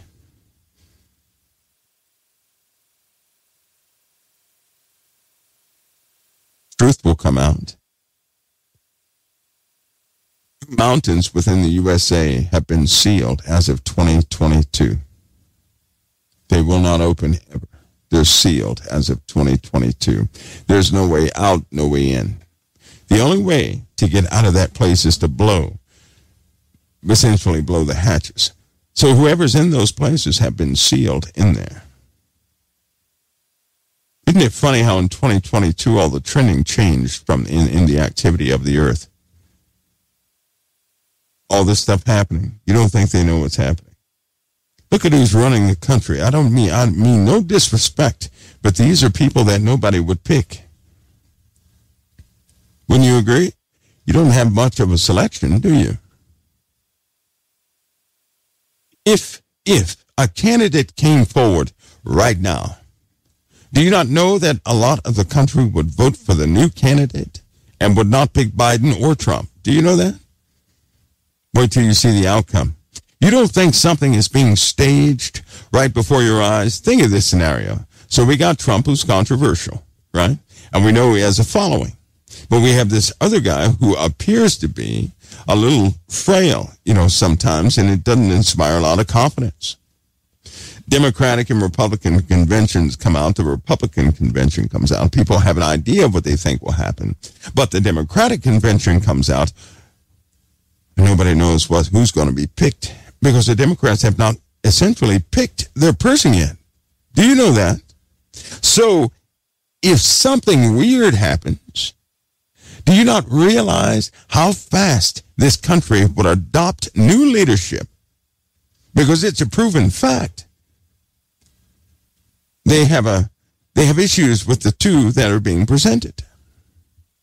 So we're not talking about, we're talking about somebody brand new that nobody has been talking about.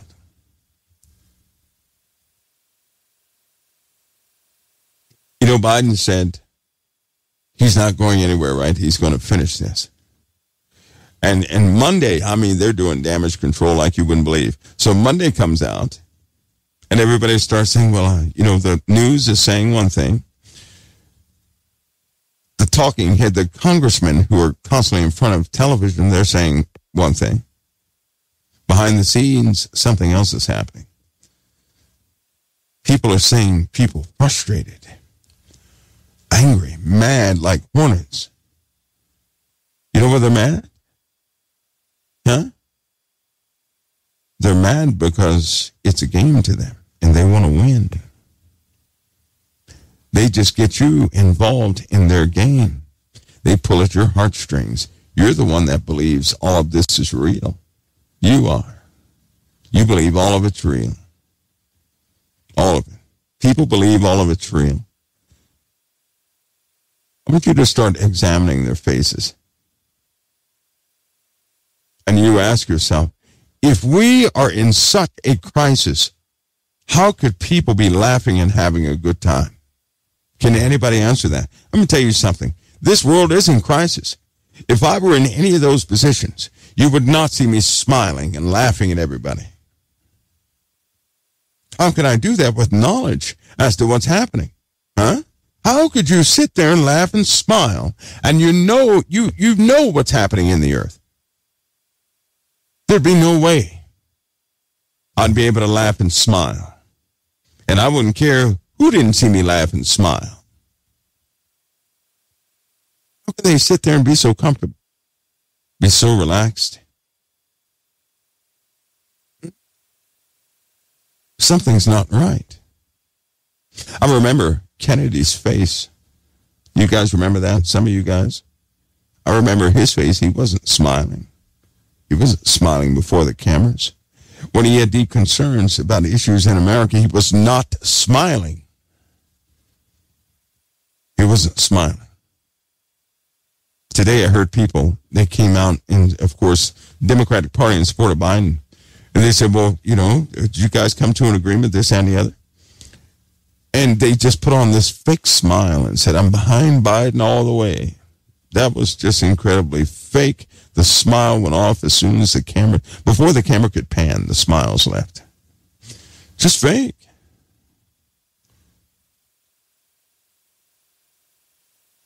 Everybody's going to find out they've been somewhat duped. Nobody's going to go into that subject. it's important that everybody thinks it's absolutely real. I'm just telling you that if these were normal times, the selection that we have would not be selected.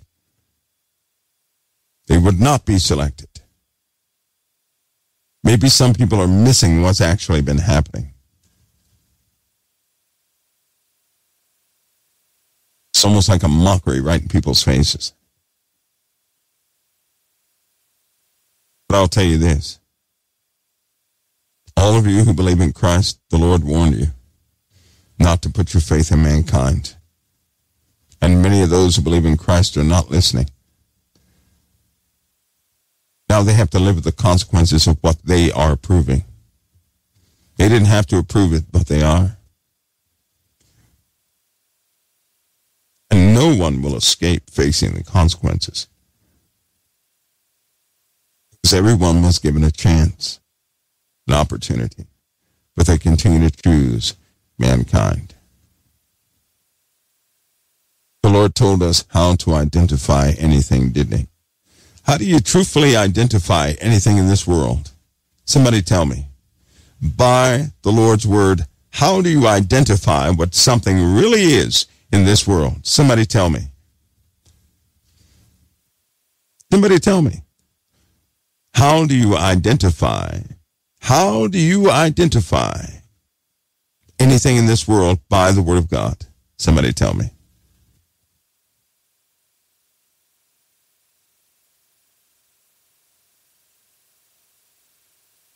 That's right. You got it. You'll know a tree by its fruits. You will not know a tree by what you think the tree is. You'll not know a tree by how tall it is or how short it is, how many leaves it has or how many leaves it does not have. You'll know a tree by the fruit it yields. Looked at the fruit. Let me give an example of something.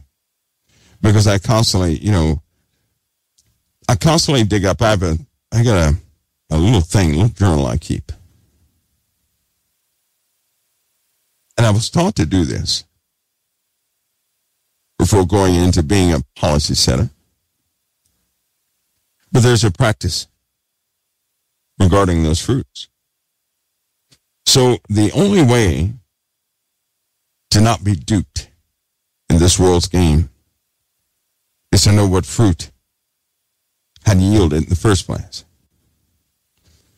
To know what the outcome has truly been, not by the news, not by ambitious members of a similar party, but to know what each of them actually did. And when you look at the fruit, first of all of them are yielding little tiny raisins, not even grapes, raisins. That means the fruit shriveled up.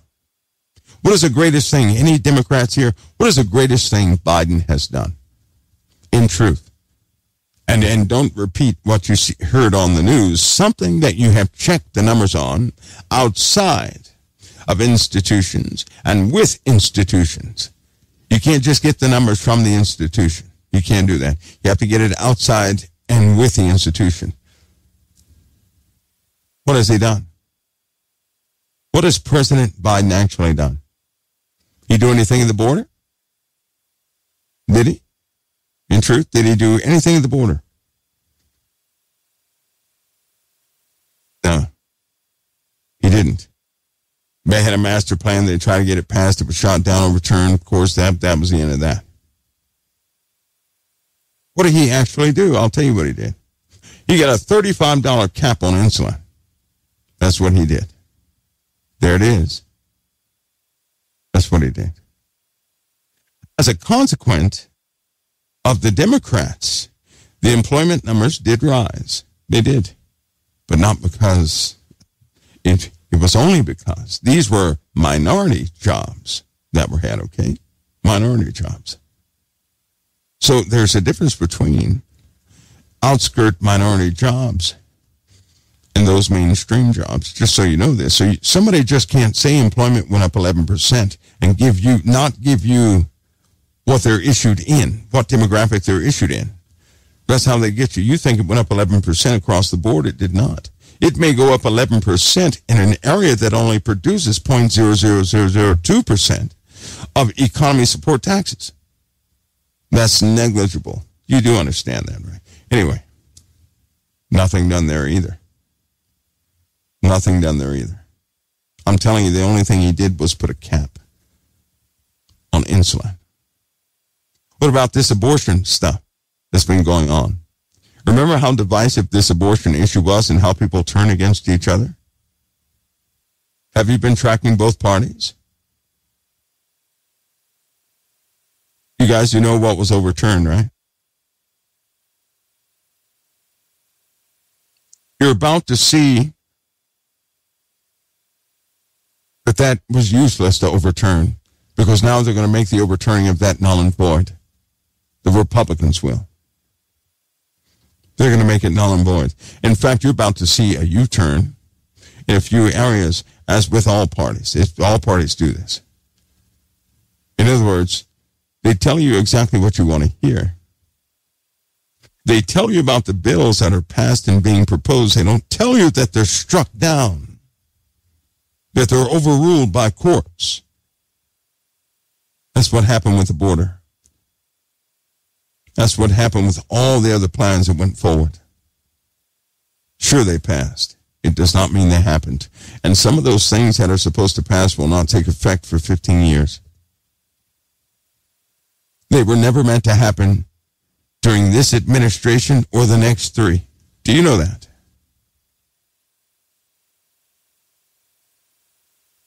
I told you guys, get ready for a big betrayal. I wasn't joking. And it's going to be too late once it happens. God's children are going to finally learn they cannot trust in flesh, that their trust should be absolutely in Christ, that prayer actually works. But you cannot pray with a prideful mouth. That's not a prayer to the Most High. Humble yourself. Reach a point of meekness and go before the Lord in truth, not pride. You don't pray to the Lord so he can do your bidding. He's not our slave. I've heard people pray, Lord, just do this in the earth and show that person how wrong they are by doing such and such. These are people who think they're giving God commands. And they're using prayer to do it. That's not some prayer. A prayer is a petition, is it not? It's when we inquire of the Lord of something, having exhausted everything we know how to do. Not to ask God to do our filthy bidding here on this earth. We got to be careful of those things, because these practices are all over the earth. And when people learn the truth, and you hear me close, because it will be the greatest thing you ever fought, is your urge to agree with those who want to hang every past leader. The people, they will revolt. It's going to come, and they're going to seek to prosecute their leaders, all of them. So the adage is true. Those that eat of a portion of his meat shall destroy him. That's an overall theme throughout the Word of God. In other words, those who serve a leader will be the same ones who destroy that leader.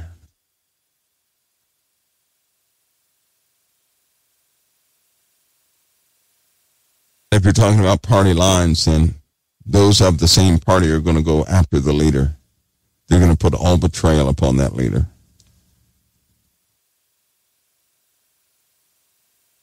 Keep that under your hats. Watch for it. Because right now, people will not hear it. They won't accept it. But when it happens, they're going to be broken by it. They're going to be broken. But I pray in their brokenness they'll understand that their trust should only be in the living God. And maybe that will be enough to break them free from the trance of serving flesh in those things of flesh The great upsets are coming, but you will only be upset if your faith is fully in mankind. You will not be upset if your trust and faith is in Christ Jesus. If your faith and trust is in the Lord, you'll intercede for those who messed up and for those who suffer because others messed up. Be a great asset to the kingdom during that time. But that goes for those who trust in the Most High right now. They're not trusting in men. They intercede for men, but they trust in the Most High. Even those who would serve under such, they can still do so with absolute trust in the Most High.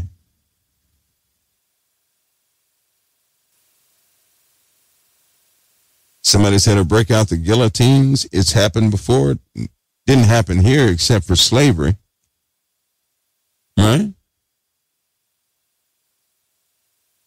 Slavery within itself is an act of pride, is it not? It's when one race believes they're entitled over the other, and they suppress an entire race. That's evil within itself. So, of course, they're going to have evil methods in there. I have to think contrary to all guillotines. I think what will truly happen is when the people revolt against the leaders. The leaders are going to have no choice but to engage in a horrible crisis to fight off the people. When that happens, the leaders are going to be fully subdued. And the people will appoint the lines. They will appoint the lines. The people will do that. So in other words, people are going to take back their power. They're going to take it back. They will install to themselves something that truly represents them, which will be, in fact, an abomination on this earth. They're primed for the Antichrist. They're going to turn on their leaders. You will see it with your eyes. I just pray you're not part of it. Because anybody who's part of that is going to be marked with a stain that will not go away. Somebody said, you mean that we are not already slaves now? No, we're not. We're not. Nope, we're not. It's important that you voluntarily serve evil. See, if you're forced to serve evil, right, then that evil must be vanquished. And if evil is vanquished, the end won't come like it's supposed to come. No, what's happening now is voluntary. People will choose to have evil things appointed over them. That's what's happening now. People are choosing to be imprisoned. Why? Because they'll sell their own souls, body, or anything else to get a meal, to have a roof over their heads for these things that protect the flesh. You know it and I know it. Everybody knows that. That's what people are doing. They're selling their souls for money because money has become the new what? Savior in the earth. Is that right or wrong? Is that right or wrong? Is money not the Savior in the earth? And isn't it funny how it's brought out about the beast? If you don't have the mark of the beast, you're not going to be able to buy or sell. Like buying and selling is the major thing in the earth at that time. Think about that. Huh? Buying and selling is the major thing. You know, it kind of gives you a hint of what the beast is. It's based on prosperity. It is based on buying and selling. It is based on this idea of having lots of money or money where you can be comfortable. Don't people sell themselves out for money all day long, for comfort, for security? People have gotten married for security. They didn't love the person, but they felt secure with the person. They didn't have to, they're willing to give over themselves just to have security in another day. Are you kidding me? This is happening all over the earth.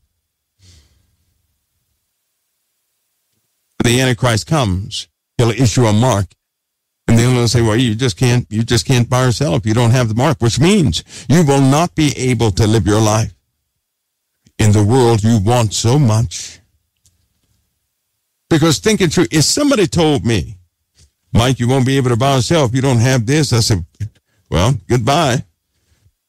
I can go live off the land. I know how to do that.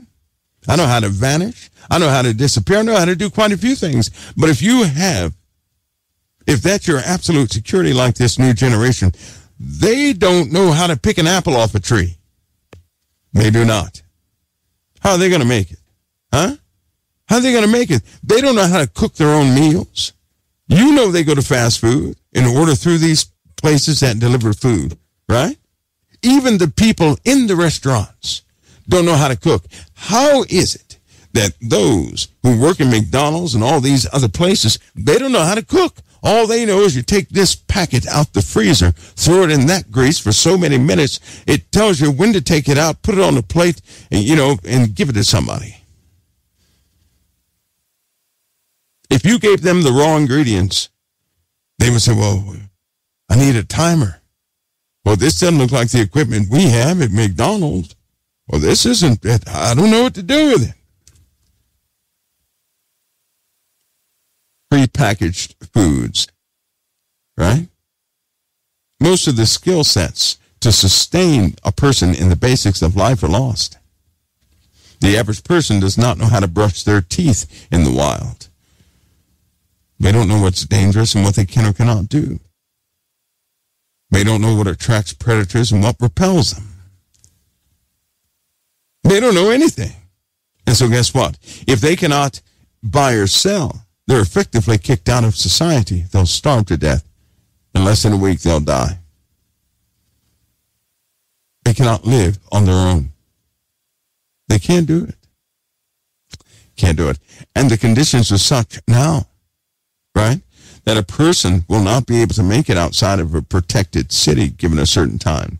They're going to use chemical weapons one day, and it's going to contaminate the land. There goes the water situation. That means if you don't have stored water that are in mountains away from all chemicals and everything else, the water is going to be so contaminated you will not be able to drink it. In fact, the Bible tells us that many men died because the waters were made bitter. It's telling you that the waters of the earth are going to be poison. No wonder they're storing water in the mountains. They have an expectation of these biblical things coming to pass, which is why they hid themselves from the wrath of the Lamb. They knew about the wrath of the Lamb, so they hid themselves, didn't they? They said, for the day of his great wrath has come, who shall be able to stand? So they already knew about it. That means they're making preparations right now. And they're doing it at breakneck speed. And with all the populace of the earth, they're playing games. They're just occupying you. They're giving you everything you need to stay engaged in that chess game while they prepare to live. You're playing a chess game, their game, where neither side is victorious. Huh? Men, listen to me. Before anybody fixates on all those rest of those components, this whole story is about your salvation. Because, see, so many people have focused on these other folks, they have forgotten about their own salvation. None of you should be moved by anything of what I'm saying. None of you should be surprised because these things are scriptures, in Scripture. All of you right now should not be slaves to these systems in the earth. The Lord has made multiple ways of escape out of any sinful situation you've been in. And everybody knows it. I know it's a bold statement. But you all know out there the Lord's made a way of escape out of that situation you're stuck in. And instantly, you know what you said to yourself? Well, how will I make it? You did not exercise your faith. God will have you take a step first. And after you take a step and commit to it, he, by his power, he'll walk in you. He'll finish the walk, and then he'll show you why and how he'll do things. He won't show you anything up front. He'll simply say, come follow me. You got to make it up in your mind what you're going to do. You still have this moment. You can make a difference. You may have thrown in the towel. yesterday, or right before this broadcast, or even a few minutes ago. You do not have to throw in the towel another moment. You can make the changes. You know the changes that have to be made. You can make those changes. See, every day the Lord does not come is considered a new start day for you. But those days will not always be, and anybody who has truly entered in and decides to walk out, that's very unsafe, because there's no guarantee you're going to come back. These are the days of the falling away. These are the days that God gives people over to a reprobate mind. If God gives you over to a reprobate mind, you will not come back. You're lost. If God decides you're done for, you're done for. You hear me? If God gives you over to a reprobate mind, you're not coming back to any point of salvation. You're not. So the opportunity is now. And it's important that you soberly consider your next move. For some reason, people have forgotten the consequence of sin. They have. They're living their lives as though no matter what they do, God will forgive them. If that were true, nobody would fall away. Isn't that right? If that were true, if you were once saved for all time, no one would fall away. There'd be no reason for Jesus to give a caution to those who live in the end times. He gave great cautions. Great ones. He said, don't let offenses, errors in the Word of God work through you. That's all these theories. Don't let them work through you and cause somebody else to stumble. Didn't he say that? In fact, those who continue to read Thessalonians, they know the one famous part. You ready? And God will send them a strong delusion that they would believe a lie, that they all might be damned who loved not the truth, but had pleasure in unrighteousness. If you have pleasure in unrighteousness, you're going to be given over to a strong delusion by the living God of which you will not escape. God will send them a strong delusion. It's not the devil tricking you. It is God sending you a strong delusion that you will believe a lie. And for what reason? That they all might be damned who loved not the truth, but had pleasure in unrighteousness. Those are people without repentance. If you have pleasure in unrighteousness, you didn't repent. You didn't have a heart of repentance. You see how that works? People are really going to be lost this way. They're really going to be lost this way. And there's no need for that. See, that's very disturbing to me. To know that people are going to fall away.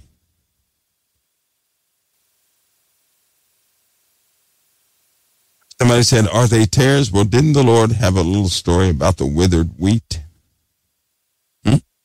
Didn't he give a caution about a person withering up? Didn't he? I think he did. So these are people who have a choice.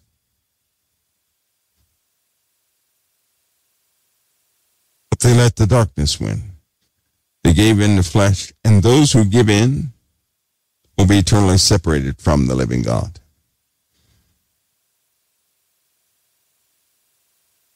And those who are eternally separated never belong to him in the first place. Huh? So some people become tares willingly. They had an opportunity but failed. Didn't they? Just like the fallen angels were assigned a position, but they fell. Just like Satan was assigned to be a covering cherub, but he fell. If God spared not the angels.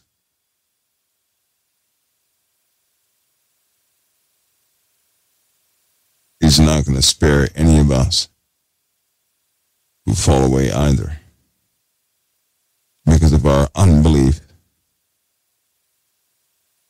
Why is that so important? because God put the belief in you. And the only way to be an unbeliever like that is to deny it. Satan saw it and he denied it. And he rebelled against it. The fallen angels chose to rebel against it. The truth was put in you. But you too have freedom of choice. Because in the end, Christ will say, "Depart from me, you worker of iniquity. I never knew you."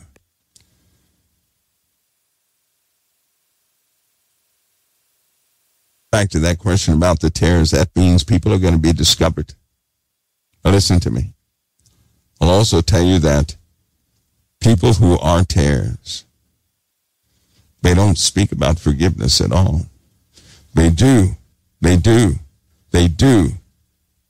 speak about judgment. They will not speak about forgiveness. You can't speak about judging somebody and forgiveness at the same time. Because to judge somebody is to not forgive them. And to forgive someone is not to judge them. In the book of Jude, it said they're founding your feasts of charity. They're ordained to be ungodly men. They're ordained to be ungodly men. Everything they do and every practice they have, and ungodliness surfaces. Fowls without water, twice dead, plucked up by the roots. To be in your feasts of charity is to be in a feast is a gathering where you give things, where everybody partakes of something, right? So a feast of charity is when everybody partakes of what? Of love, because charity is love itself. Is this not a gathering of love? This is not forced. This is in the basis of love itself. You know, it's written that God is love. So we're gathered because of our Father, a feast of charity, where everybody can partake of God's love.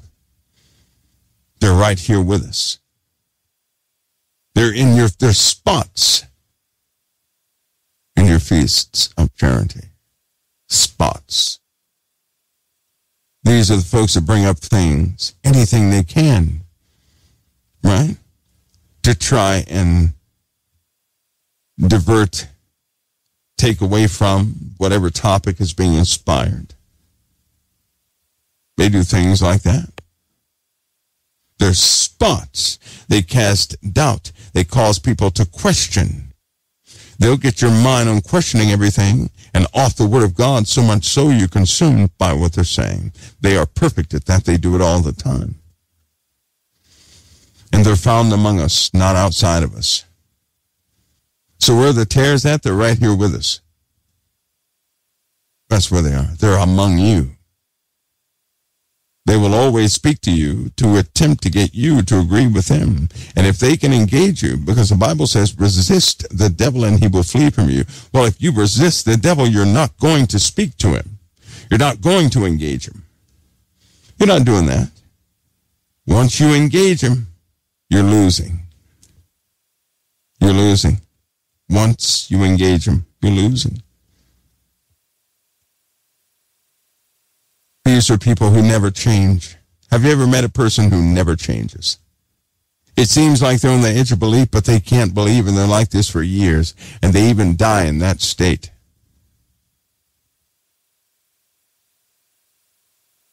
And they slowly but surely speak against every practice and principle of Jesus Christ, casting doubt upon everything, causing people to doubt also. Kind of like those people on History Channel when they said, well, Jesus didn't really die. He just covered up the fact that he had a family. See? The same thing. Now, that thought did not enter into people's heads. But when they said that, it causes a person to entertain that, and then it fights against their faith. So these are the ones that say, well, I heard that, and they come up with all sorts of stuff. To support love itself is to also speak the words of truth from Jesus Christ. But that's not what they do. They don't speak the truth of Jesus Christ. They cast doubt upon anything they can. They'll always be among us, always. And you have to learn to see them. Right? See them for who they are. That's all. Once you see them, they're ineffective. But take note, others will be utilized also. In your moment of weakness, they can use you. They can. Any infraction, and a door is open within you for them. And they will utilize you against other people. They will get a hold of your mind. They will send you spiraling out of control. Somebody said, so is it possible to identify them? Yes. They do not speak of forgiveness. They don't talk about forgiveness, ever.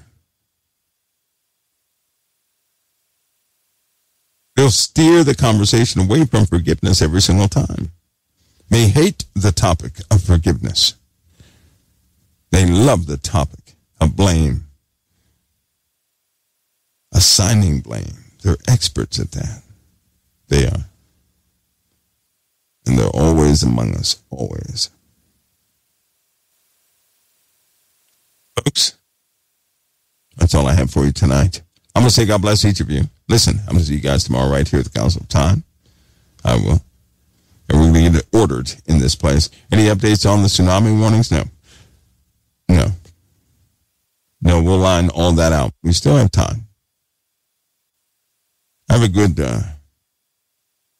good sense of timing with certain things. Not everything, just certain things. And I trust the timing given to me. We still have time. Listen, we had to be cautious with that info too. And very careful and responsible, highly responsible. Those subjects make me nervous by way of presentation, right? Because I don't want to do anything that will take away from anybody else's quality of fellowship, right? If I make a wrong move, the whole site could suffer, right? And if that happens, that's on my hands. I don't want that to happen. I do not want that to happen.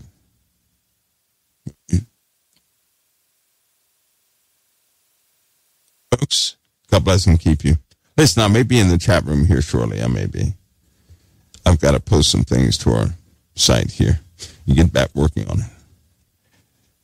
And do the best I can with this. I'm so nervous about posting. We're having something looked over before it posts anyway. It's being looked over. It's being combed through. So that means before you guys get some serious stuff, it's going to be looked over to make sure I'm in compliance with several things. Then it will be posted, okay? Had to have that looked over. I'm being led in that direction, and so that's precisely what I did. We'll do that subject by subject, right? Just do me a favor. Don't make a big deal when you do see things. Don't make a big deal. Just if you can use it, great. If you can't, no big deal, right? But let people also discover it. Can you do that? Let them discover it, find it, trip over it, do whatever they can. Somebody said, who's that? Reese363. Help to get in my account. I saw, you sent the email a few times back then, right? I'm getting to the emails, and evidently, guys, part of the POP server assignments were redirecting emails in the inbox to several locations I was unaware of.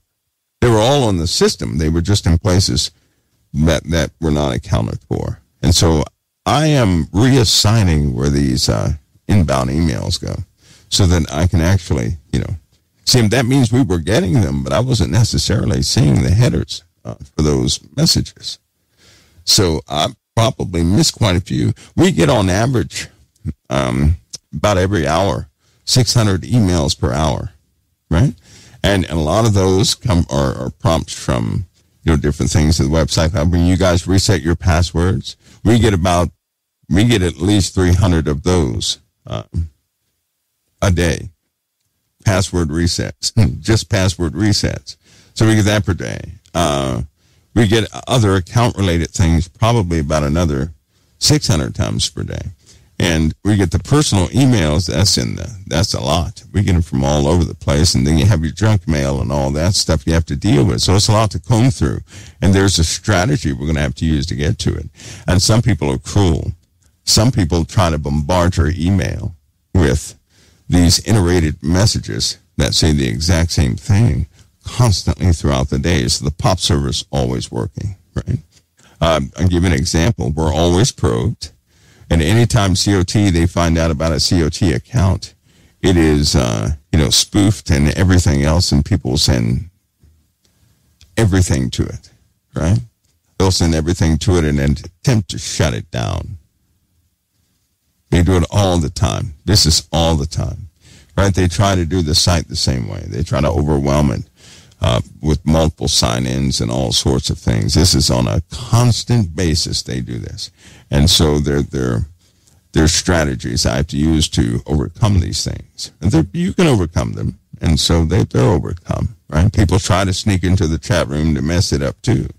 And you have to, you just have to do things in a lot of cases spiritually, or you're just going to be stuck because nobody can read through. Today we got 18,000 emails, 18,000 now, but they're not, some of those are just, let me give an example of this. Let me see the real 36,428 emails, right?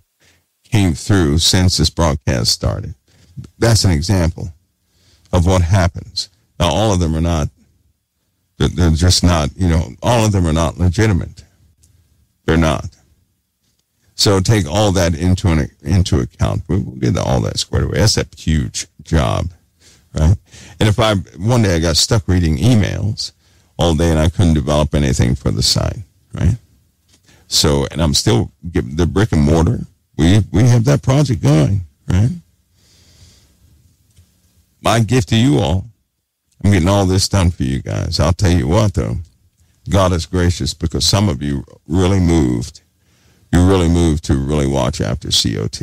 We have our moments when things fall off to nothing. We do. And, but I think some of you will be comfortable when the financial page is up there. You will. It may be hard for you guys to believe, but hopefully you're comfortable with it. Also, some of you guys are going to be helping out in some of the foreign things that we do, right? Some of the international things we do.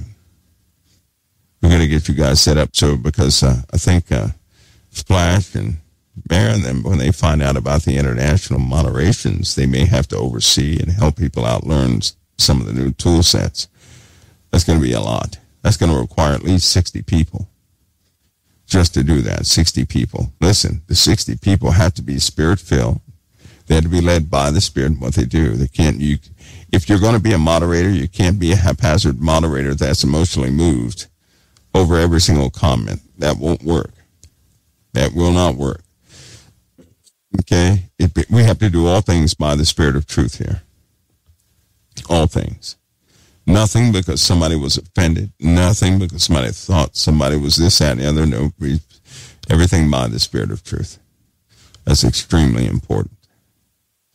And that requires a lot. So anyway, that's where we are. Folks, listen, I'm going to see you guys next time right here at the Council of Time. God bless each of you guys. I'm going to have to shut down. Mixler is going to start back up so you guys on Mixler can chat a little bit more, but it will shut down for about 10 minutes. Okay? You guys be blessed. The music will shut down too. Okay? So there'll be no music coming on there. So everybody be blessed. God blessed. I'll see you guys next time. Right here at COT.